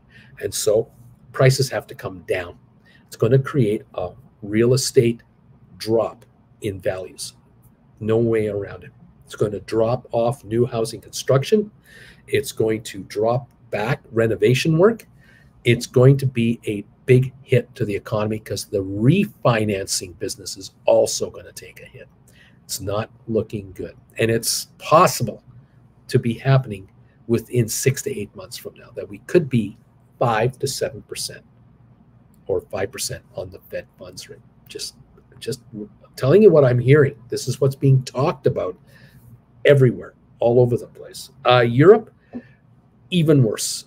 We're going from negative interest rates in some cases to substantial interest rates. And this is going to just upend the entire economic cycle.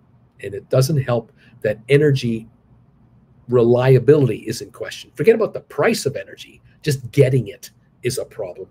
That is another uncertainty the economy does not need anywhere, whether that's USA, Canada, Europe, South Africa, Asia. I don't care. It's not good for economics. Okay. Anyway, there you are. What else is going on here? Those things you said last night helped me so much. This Spicy Arnold. Splair, when you drive again, McDonald's, ask them if they need a manager from Germany.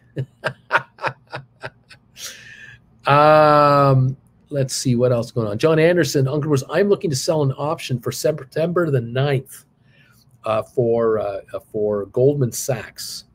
Would it be better to do an out of the money or in the money? Thanks, your ultra conservative nephew. So you want to write a Goldman Sachs call option for September 9. Let's take a look here. Where are we at here on? There it is, 344.92 up 298. I'm sure glad to see this stock here versus the 200. So I mean, this is a little more reality driven than where we were. 3 months ago, heck, June 17th, we were 279. God, that was ridiculous. Anyway, 344 right now, 345. September 9th. So you're talking about 2 weeks out, right? Tomorrow's the 26th. Then we got September 2. Then we got September 9. So it's 2 weeks out. I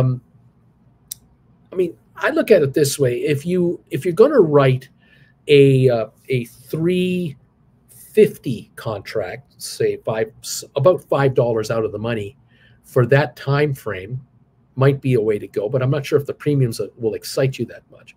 But you're adding a higher exercise price to your contract. You're obviously saying to the market, you can have my stock, give me $5 more plus this premium, I'll take the deal. On the other hand, you turn around and say, no, I'm going to write a 345. I'm writing at the money practically for 2 weeks. Give me a bigger premium because I'll take the 345 plus the premium and I'll take that price. I'm good to go. You can't go wrong either way, to be honest. In my personal opinion, you can't go wrong either way you do it. It's just a matter of, are you comfortable to rolling over a contract if need be? That is the end game here. Are you comfortable having to do a rollover if necessary? You shouldn't be uncomfortable doing a rollover, in my humble opinion. You should be quite, eager to do it and say, okay, yeah, if you make me a rollover, I'll do a rollover to September 16 or September 23rd. That's all right. I'll go ahead and do that. I'm just looking right now at my option chain here. A 350 for the for the 9th, pardon me, September 9th, 350 will bring in between 310 and 355. That's the bid ask. A 345 at the money, 5 1/4, 565. So if you take 550 for the contract, let's just assume you did, you're telling the market you can have me at 350.50. That's what you're doing. You're saying that I'm available at 350.5. I don't have a problem with that deal. Not at all. It's just barely out of the money. It's all premium. It'll all depreciate out.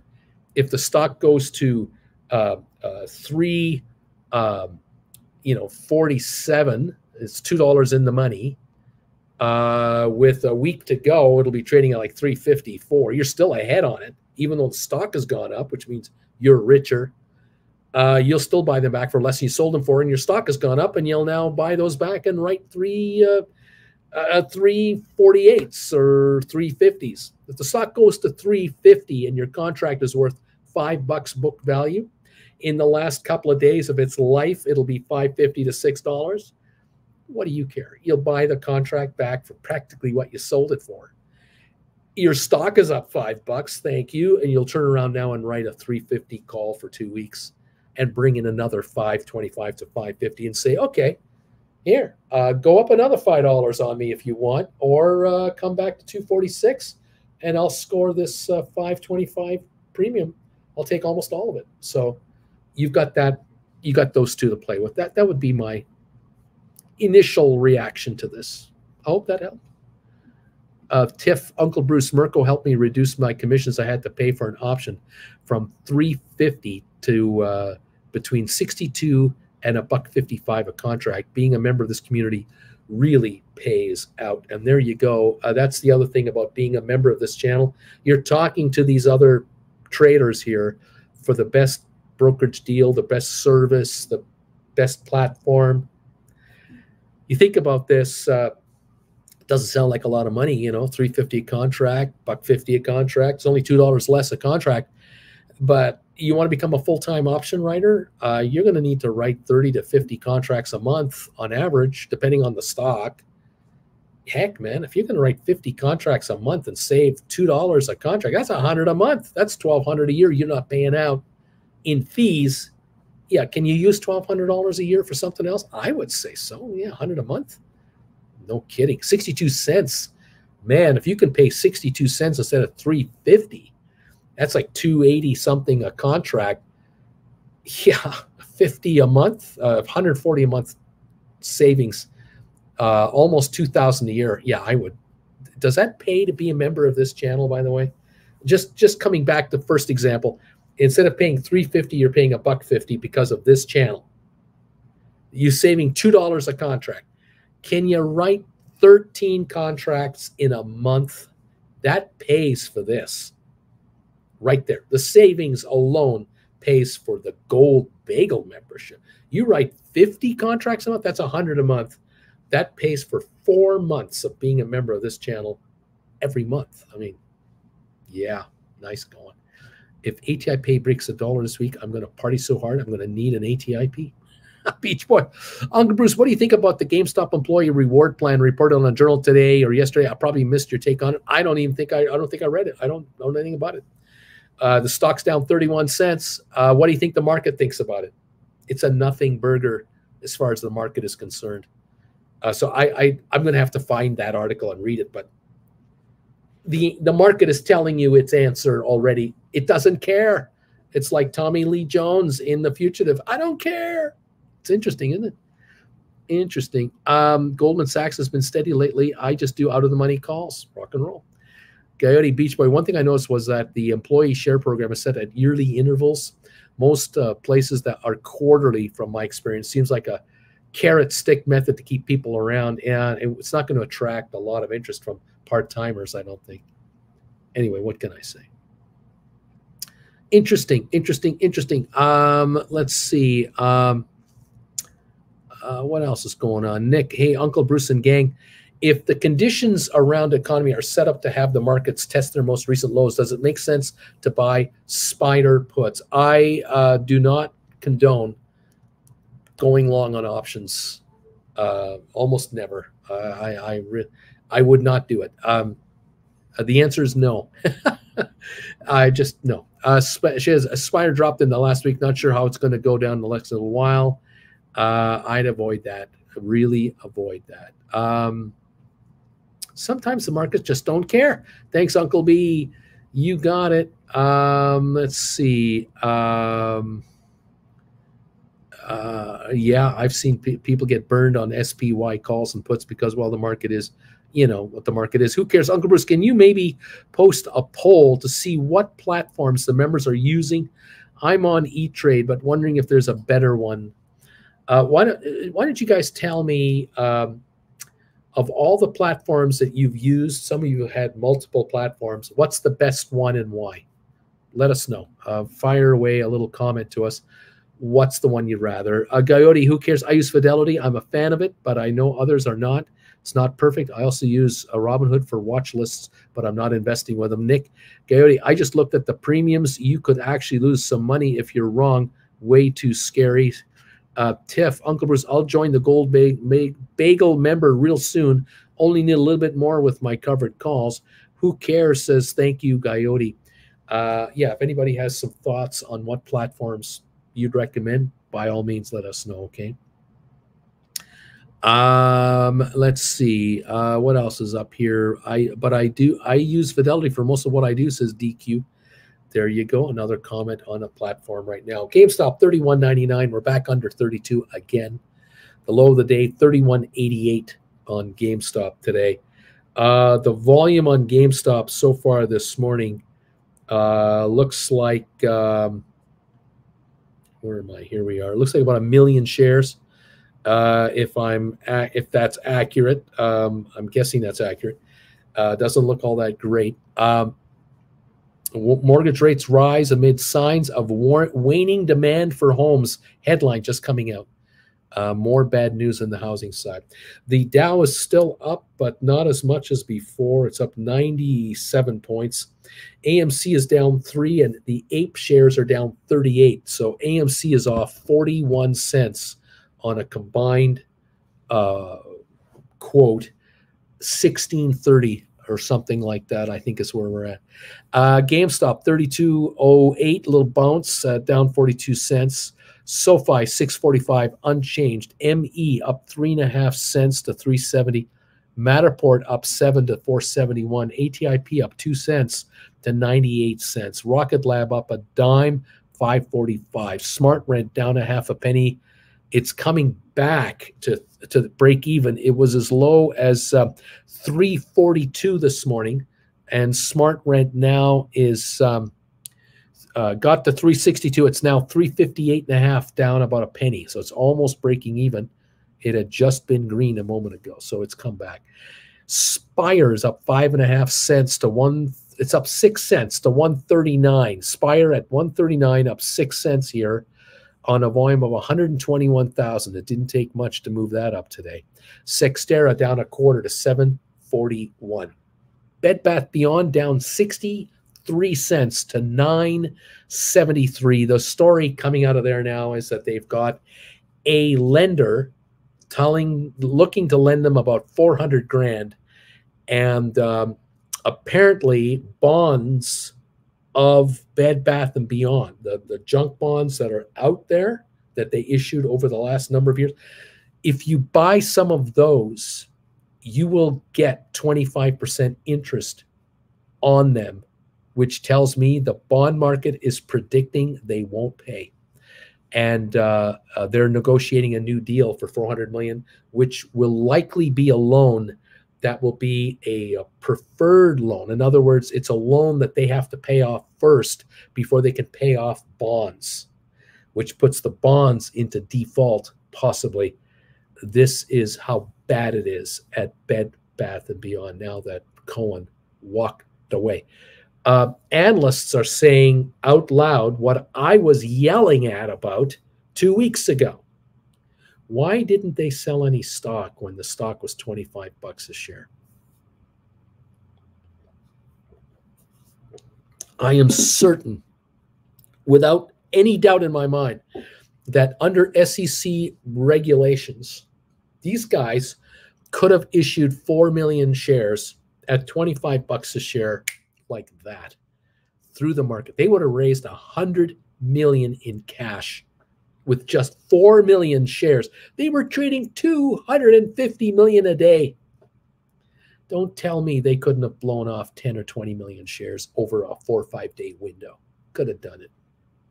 They could have raised 250 million bucks easy last 2 weeks ago.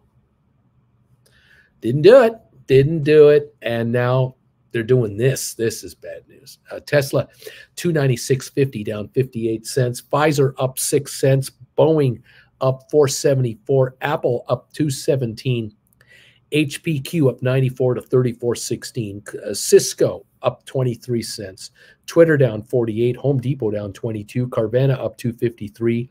Robinhood up 17 cents. Vanek up 448. IBM up 70, Microsoft up 111, Goldman up 255, Google up 187, Amazon up 233. Some ideas for you. What's going on? Some indications. Still down 42 cents on AMC, between the commons being up a penny and the apes being down 43. Now I'm seeing commons down 2, apes down 42. It's a 44-cent loss today on the combined value of AMC. $16.30-something cents. We were at $27 2 weeks ago on the common stock. Not good. GameStop, $31.77 now.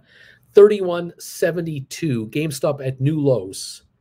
$31.72 right now, down 78 cents. New low of the day right now on GameStop. So down we go. Not stopping. Still going lower. AMC is lower.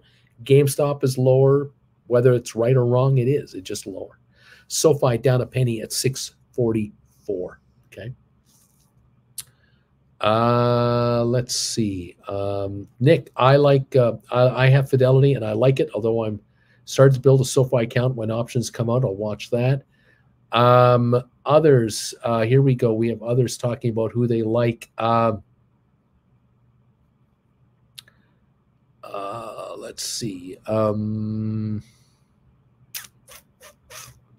DQ, I use Fidelity for most of what I do. Flint Creek, SoFi, no option trading. Robinhood, no TD Works. Hawkeye, I use Schwab.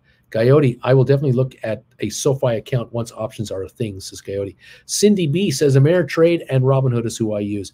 Splair, first trade, very safe. You can find everything. Options are already a hot topic in their page. Very beginner friendly. And when you cash out, depending on the amount, they will call you to get to make sure everything's good. Who cares says, I like the idea of supporting SoFi. Nick, I have Fidelity. Susan shops about. Thoughts on Party City? PRTY, I'm thinking depressed stock at $2 could be a squeeze soon. Thoughts on what teams to write? Avoid like the plague. Wouldn't touch that. No way. If they're way down there, it's not good. No, I would not be there. Bleacher Creature, TD Ameritrade, commission-free stock trades, option trades are 66 cents a contract, I believe. Karen, I like Fidelity because it's fairly easy to use. I have Webull too, but I don't like it as much. Alicia, TD Ameritrade works well for us. Splair, I think on first trade, you can't overpay more than $4 for an option when writing it. But I'm not sure for a 100% if they at least have the butterfly strategy and others. Splair's wishing everybody a good day. Thanks, buddy. Susan shops about. For those of us really new, do you recommend us looking at cheap stocks like Party City at $2 to write? No.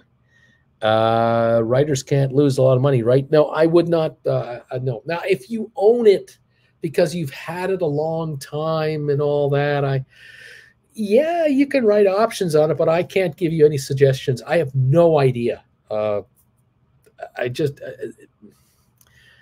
I'd be happier if you got out of this and got into something else that you can write options on that has upside potential, written all over it, like SoFi, and write on a SoFi if you want, but not on that. Amy, Robinhood and Webull is who I use. Michael, Fidelity too. Maybe use it because of my 401k is with them. I don't hate them though. ATP is nice. There you go. Thank you, Michael. We're up 82 on the Dow right now. AMC is up 2. APE is down 43. GameStop down 58 to 31.92. Low of the day now on GameStop has been 31.72. SoFi 646 up 2 cents. ME up a nickel. Matterport up 6 cents. ATP up 0.7 cents. Rocket Lab is up 14. Smart Rent is down 1.5. Spire up 6. Cyxtera down 26 cents at the moment. That's the deal on some of the SPACs. Coyote, ATP, gang, rise up. Splair, start with Matterport or Rocket Lab if you want to get greedy on that $1 to $2 distance to SoFi. Bama Babe, I use Fidelity and Vanguard. Nick, I also use TradingView to watch the market. It's helpful to keep logged out of Fidelity during the market. Easier to keep my arms crossed. Splair, I think that these two are the beginner friendliest. Don't spend too much for learning something. Coyote, Susan shops about. You can lose money writing on bad companies, though. I don't know anything about Party City. Moon Man Moo, I use Robinhood. Coyote, I would go SoFi or Matterport. Coyote, myself in that situation. JJ, I stick with the Thinkorswim, TD Ameritrade, and Schwab trading platforms. I wouldn't touch Robinhood with a 10-foot pole. Credit Savage, good morning, my fellow simpletons and degenerates, as well as Uncle Bruce. Uncle Bruce, SoFi seems to want to retest the lows. I'm waiting for a pop on Friday when Jay Powell, William, got your donation. Send me the list. I'm waiting for Friday when Jay Powell opens his mouth and then tanks the market. Should I write covered calls? Coyote, the credit average. Yep, hoping for a good spike to write on everything before then. We'll find out how hawkish he is. Just what is he going to do and how is he going to do it? Because rates, frankly, are going to go higher. There is, I don't know how the market doesn't think that. I don't know how the market thinks it's going to be Shangri-La happy times and kumbaya singing around a campfire. They're going to have higher rates. We're going to go up 0.75 of a point in September. We might go up another 0.75 in October. We're going past 3.5 to 4, maybe 4.5 very quickly. Mortgages are going to reach 6% by the end of the year. By next year, we could be looking at 7-8% mortgages. I don't know how we don't do that. Inflation now 8-something%. We could be going to 10-11% by the fall and into the winter. Britain is talking 13 to 19% in January. Inflation. Europe will likely be 12 to 14%. With natural gas priced at what oil is priced at, $550 a barrel. That's what natural gas is priced at right now in Europe today. It's August the 25th. It's going to get worse. Inflation is going to be bad, really bad in Europe, and it's going to infect us in a kind of a, they got a flu, we get a cold. It's going to hit, and rates are going higher, and the markets are going lower, and that's it. That's it right there. Just boom. I don't like saying it, I don't like to have to tell you this, but yeah. Okay. Nick, Susan shops around. Matterport and Rocket Lab are great cheap options. They both have $500 million in the bank as of a week ago. That makes Matterport 40% cash value and Rocket Lab 20% cash value, way underpriced. Write options on those. Don't write options on Party, whatever. Get out of there and go over here. Credit Savage, Coyote. Yep, Jay Powell is the red market whisperer for a reason.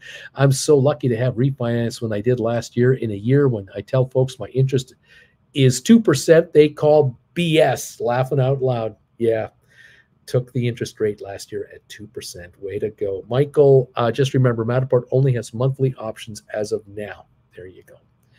That's the story of what is going on. Thank you, all of you out there who have been taking advantage of the 4 classes for the price of 3 classes deal. Thank you all very much for that. Sending me a payment for $299.99 US for 4 lessons. Send me an email after you do the donation for $299.99 US, and tell me the 4 classes you'd like, and we'll get them to you after the show is done. And then you can start studying and become an option writer like these folks over here, option writers all over the place here. Make money on this market. We're not going all that much higher. Yeah, the Dow's up 125. Yeah, we're not going anywhere. Okay. What else?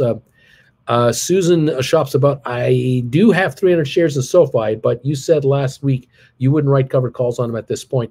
Trying to figure out what timing on covered call writing. I agree. Yeah, SoFi right now, I would be not too eager to write at the moment. I think the stock is poised for another breakout. We believe here on this channel, and the street thinks, that SoftBank, the huge hedge fund out of Japan, hundreds of billions of dollars in value, they are down gazillions of dollars, gazillions. They, we think, blew out all of the last of their SoFi shares this week. We think they're out. And we believe that with them out, that has removed a block of stock out of the way for SoFi. And they got out, we think, at 610. We're now at 650. And I think from here, $8 is next. And there we will talk about the idea of writing options on SoFi. Wait for $8. That's what I'm saying. Cindy, SoFi has weekly options. I like that over monthly options. Splair, that's why I stepped my toe into Tilray. It has weekly, not recommendable though. Coyote, Susan shops about. Well, he said that because of the student loan thing and the fact that SoFi feels a bit oversold down here. You can write on SoFi whenever you feel. I write on SoFi all the time. And like I said, it's up to you what you want to do. But if you're going to take my 2 bits worth, my thinking is SoFi has a shot now to $8.50, which could set up $10 option rights as your first move on options. That's just me, though. Everybody has their own opinion. If you're a newbie, I would be cautious, and that's why I recommend SoFi. Hold off for now. Credit Savage, seems like the Care Bear unit is still running the market. Bears unite. Coyote, but I am currently waiting. I think SoFi is going back to 7 sooner or later. Jeff, Tastyworks charges $1 per trade and only on the sell side. Interesting. Coyote, so I wouldn't write too much on SoFi here because I think it might run a bit sooner-ish as well. You want to make sure you're getting your money's worth with premiums, Coyote. But yeah, I agree with you, Uncle B. SoFi feels too oversold too quickly at the moment. Credit Savage, Uncle Bruce, this is true about SoFi. I see the first wave bounce to maybe $10 by November earnings, unless it retraces to the fives, in which case it negates that wave. Jeff, Uncle Bruce, the info in lesson number 11, poor man covered call, is well worth the 600 paid for all 8 lessons I purchased. This is great stuff. There you go. That's usually what happens around here. People kind of figure out these classes are cheap for what I'm learning in these classes. Oh my God, am I learning stuff? Thank you, Jeff, for that comment. Between the classes and hanging out here and then doing one-on-ones, you're going to make money writing options. You're just going to make money. Coyote, GameStop taking it on the chin this morning. 131.85 right now on GameStop as we are backing up again. We touched today 31.72, I believe. Yep, we're 31.81 right now. We're only 11 cents away from the low of the day, or 9 cents away from the low of the day. Susan shops around. For us first timers, would you do shorter expiry or go out to January 23, 24? Susan, you want to write options that are very short, very, very, very short. 1, 2, 3 weeks out. That's it. Just 1, 2, or 3 weeks out. No more. If you can write an out of the money option, it's the best way to go. So if the stock is trading at $5, you're writing $6 contracts. If the stock is trading at 4, you're writing 5. So if the stock's trading at 21, you're writing 22s. If the stock's trading at 31, you're writing 32s, 33s for 1 or 2 or 3 weeks out. That's it. That's all you want to do. Yeah.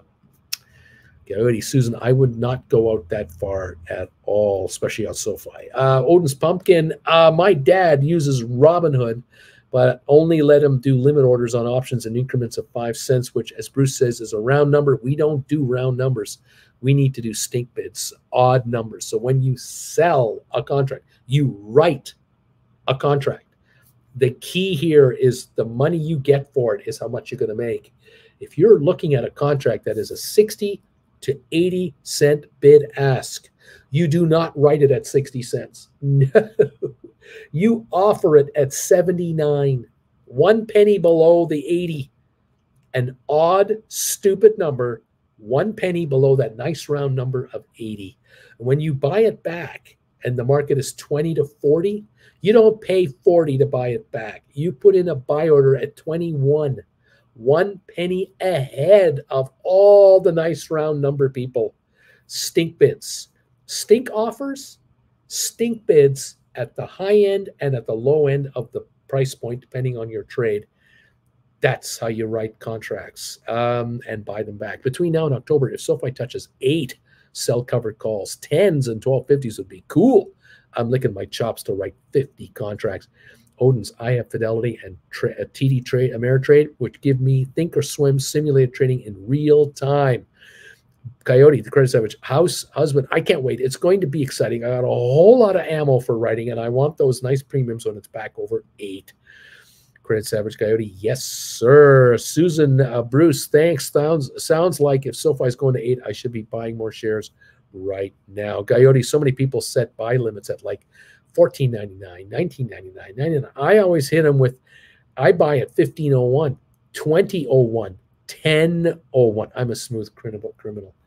Exactly. You've got to put in stink bids when you buy. You put in stink offers when you sell at the high end of the range or the low end of the range, depending on which side you're on.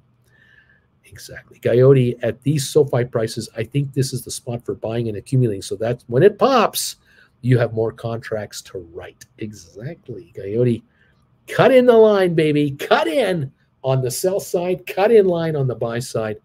Absolutely. That's what you got to do. The Dow's up 130. AMC is unchanged on the common stock, but the APE shares are down 59 cents. So we're having a bad day over there. GameStop is down 60 cents to 31.90. Low of the day, 31.72. SoFi, 6.49, up 4 cents. ME up 3 cents. Matterport up 5. We have got ATIP up 1.3 cents to 97. Rocket Lab up 11 to 546. Smart Rent up a half a penny to 360.5. Spire up 8.3 cents. 83 cents. That's 141.3 on Spire. We're going higher on Spire. Sextera down 19. Bed Bath Beyond 962 down 74. Tesla down 67 cents. Pfizer up 17. Boeing up 5.25. Apple up 188. HPQ up 85. Cisco up 26. Twitter down 31 cents. Home Depot up 52 cents. Carvana up 261. Robinhood up 27 cents. Vanek Vectors up 5.95. IBM up 73. Microsoft up 155. Goldman up 337 to 345.31. Google up 225. Amazon up $3. Meta up 471. BlackBerry up 11. Royal Caribbean up 237. U.S. Steel up 91 to 24.96. Target up 276. JP Morgan up 201. Costco down $1. Walmart up 43 cents. Nvidia up 5.52. This stock has had one heck of a crazy run. My gosh. I got to wonder, where's the low? When is the low? How is it going to be? But they lost $1 billion in projected sales. Their numbers are way off. I don't understand these guys. I don't know what they're doing. Anyway, there you have it. We're up 141 on the Dow on a bit of a rally at this point. They're trying. I don't know if it's got any strength to it. Is it a computer program buying that we got going on? I don't believe in it. I don't think we're going very far. Credits average, Susan. Don't think of SoFi going to 8. Have a long-term plan. SoFi is going to 150. Buy in 5 to 10 years. Thinking in 5 to 10 years here. That's the long-term view. You should have buy more. Michael, ME, and SoFi are good friends. Credits average, Coyote. Yep, I'm having a short-term goal. Have 10,000 SoFi shares averaging under $10. That's what I'm looking to have. And let that baby go to 150 a share. Thank you very much. The Dow is up 145. AMC's up a penny. Ape down 61. GameStop 31.88 down 62 cents. And yet the markets are higher. Isn't that telling you something? Interesting, huh? Interesting how the GameStop and AMC are off. Yeah, we're going to see what happens here. I don't know. I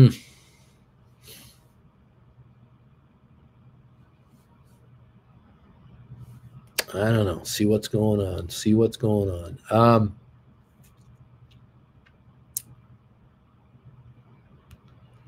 Coyote, that's going to print money. You're going to get that many shares under $10. That's going to print money. Nice going. Way to go, everybody. Welcome to the party, all. We're 31.81 on GameStop. Near the low of 31.72. We're only like a dime away from the low of the day on GameStop at the moment. 31.80 right here. Just hit another lower trade point on GameStop. Those contracts of yours are backing off across the board, and I fully expect a lot of you have been rolling back your contracts. I sure hope so. 31.75 now on GameStop. We're only 3 cents away from the low of the day again. I sure hope you're getting out of those Januaries and anything longer to be back into Septembers and Octobers at the worst. That's what I'm hoping is going on here. Let's see here. Coyote, watching my remaining covered calls wither and die at the moment. Sweet. 31.77 on GameStop. 5 cents away from the low of the day. All right, Nasdaq's up 165, S&P up 41, Dow's up 147. The Dow's up a half a point, like 0.45. S&P's up 1%, and the Nasdaq is up 1.3% after a brutal week, not a great week. Credit average. Can you guys imagine having 10,000 shares and they're over 100 a share? You seriously could retire and travel the world, but just sell covered calls for a living and pay for travel expenses. Beautiful stuff. Yeah, no kidding. You can bring in 10, 15 grand a month in revenue just holding and writing out of the money calls. Nice. Coyote, the Chris said, the household, I would be living off covered calls well before it hits 100. I could imagine all of you would. And nicely. Well done, everybody. Let's see what happens. Let's get there. Susan, let's see. I love you all. I've never felt more nervous, but you all help so much confirming the little I know about all this. Thank you, Bruce, and everybody. Right on, Susan. Just take your time. It's no rush. You try one contract, see how it goes. Go through the highs, the lows, everything else, all the emotional of it, and take it from there. You'll get used to it. You'll be fine. Our cost of living is disgustingly low. We don't spend money on anything, says Coyote. Well, anything but stocks, laughing out loud. There you go. Way to go, guys. Way to go. GameStop trying a little rally here, 31.93, trying a little bounce back.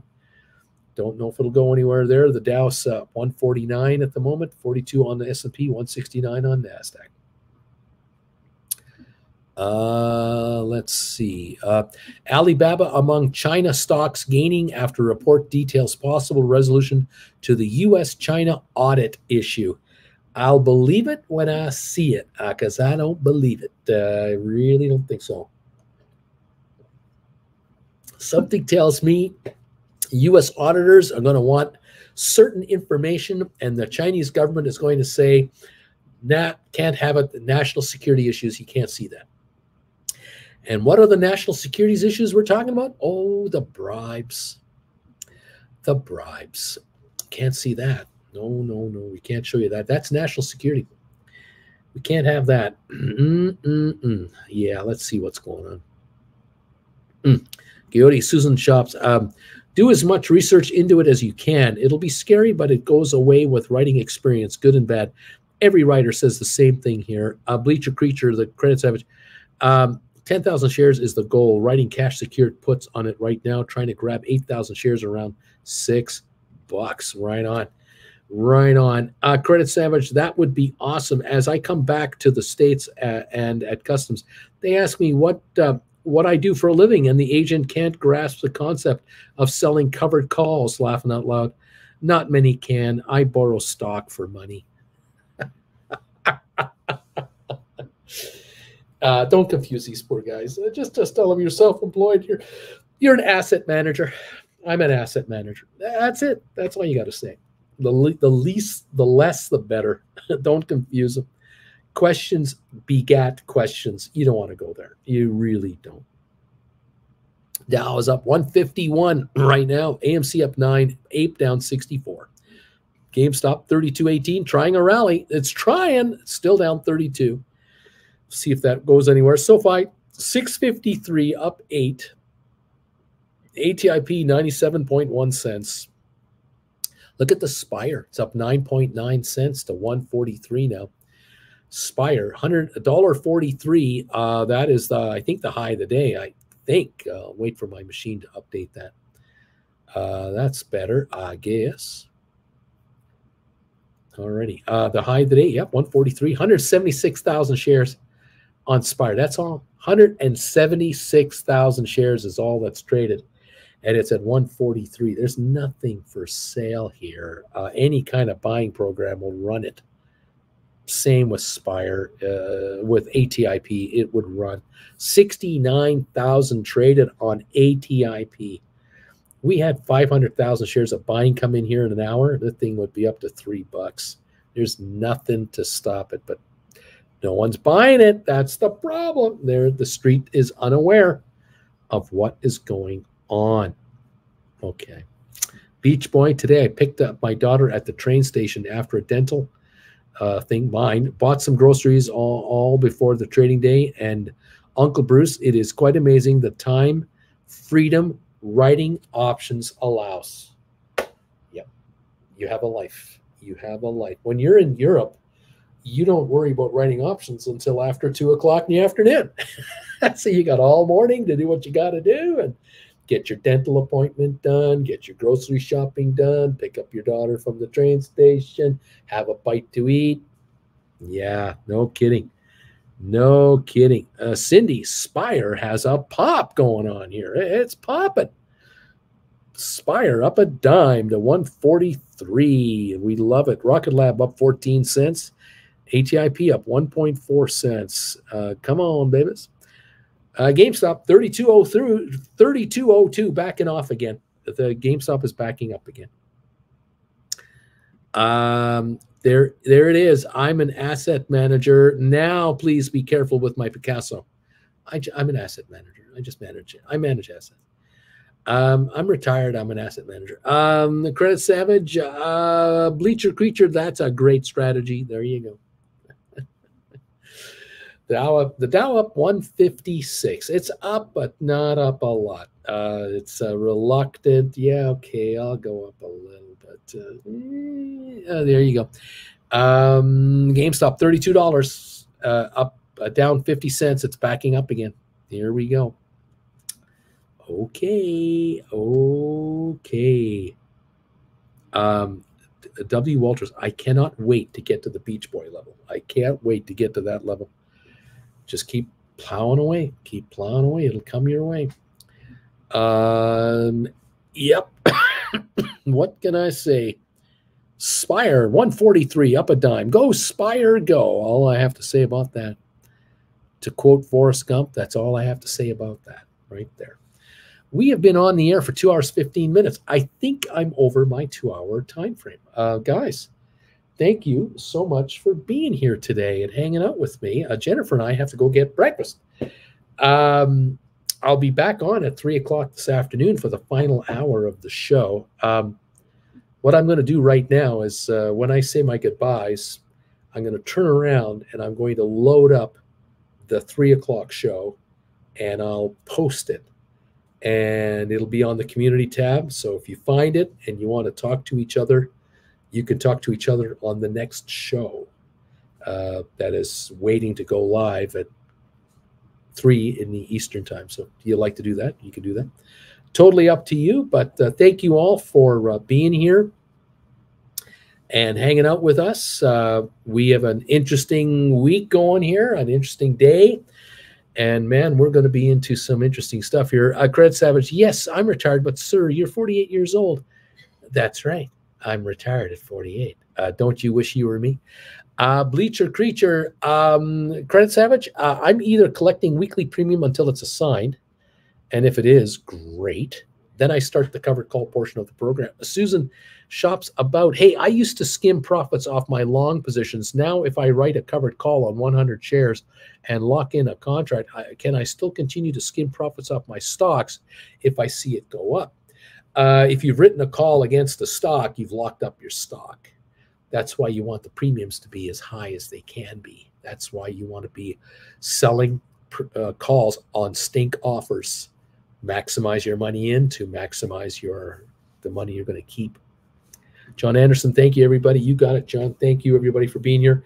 Thank you, all of you, for being with me today. We have 190 thumbs ups. Before I say goodbye, do you think it would be possible for you guys to hit the thumbs up button for me? I need 10 more to get to 200. We love to have 200 plus thumbs ups on any of these shows. Can you guys do me the ultimate favor and nail that thing for me? There's 187 of you around. Are there at least 9 more available? 191 have come in. I need 9 more thumbs ups to get to 200. There's 199 right there. I need 1 more, and we got this thing done. 201, there it is. We've just broken the 200 barrier yet again. 203. Hit that thumbs up for me if you can for me. Pad that number. And thank you all for this, for these thumbs ups. It helps the channel get exposed on YouTube a little more. 207 now. Look at that. 17, just like that, have come in overall. You guys are awesome. Thank you so much for helping out. 209 now. This is good stuff. All righty, folks. I will see you this afternoon. Oh, there's one thing I've got to do. That's right. I've just got to do one more thing before I go. Thank you all so much for helping out. Here's some knee emojis to kind of spur the markets on in the direction we want them to go. Neat, neat, neat, neat, neat. There you go. Thank you all for hitting the thumbs ups, hitting the knee emojis, making money in the markets. Thank you for those of you picking up these classes I will get you your links. I promise you, you'll get your links shortly. And if you want that 4 for 3 deal, fire away that donation to $299.99 US to that PayPal account. And we'll get you the links you want, those classes you want right away. Thank you, everybody. Here are those neat emojis. Pop them up there. That market is helpless. It'll do what you want it to do. Thank you, Larry, for yours. Thank you, Credit Savage, for those knee emojis. Thank you, Beach Boy. Thank you, Mirko. Cindy, thank you. Thank you, DQ, for the thumbs ups. Everybody, thank you, thank you, thank you. Bleacher Creature, get that money, people. Get that money, people. Absolutely right. Here we go. Karen's here. Pappy J. That's right. You can't stop the knee emojis. The attack is on. It's on. All right, you guys. I'll see you this afternoon at 3 o'clock. I'm going to load up the 3 o'clock show right away if I can here, and we'll get some links out to the 4 for 3 class buyers from this morning. And if you want to do that, let me know. Send a donation and send me an email. Okay, thank you guys. We'll see you at 3 o'clock. Make money right now. I'll see you soon. Take care.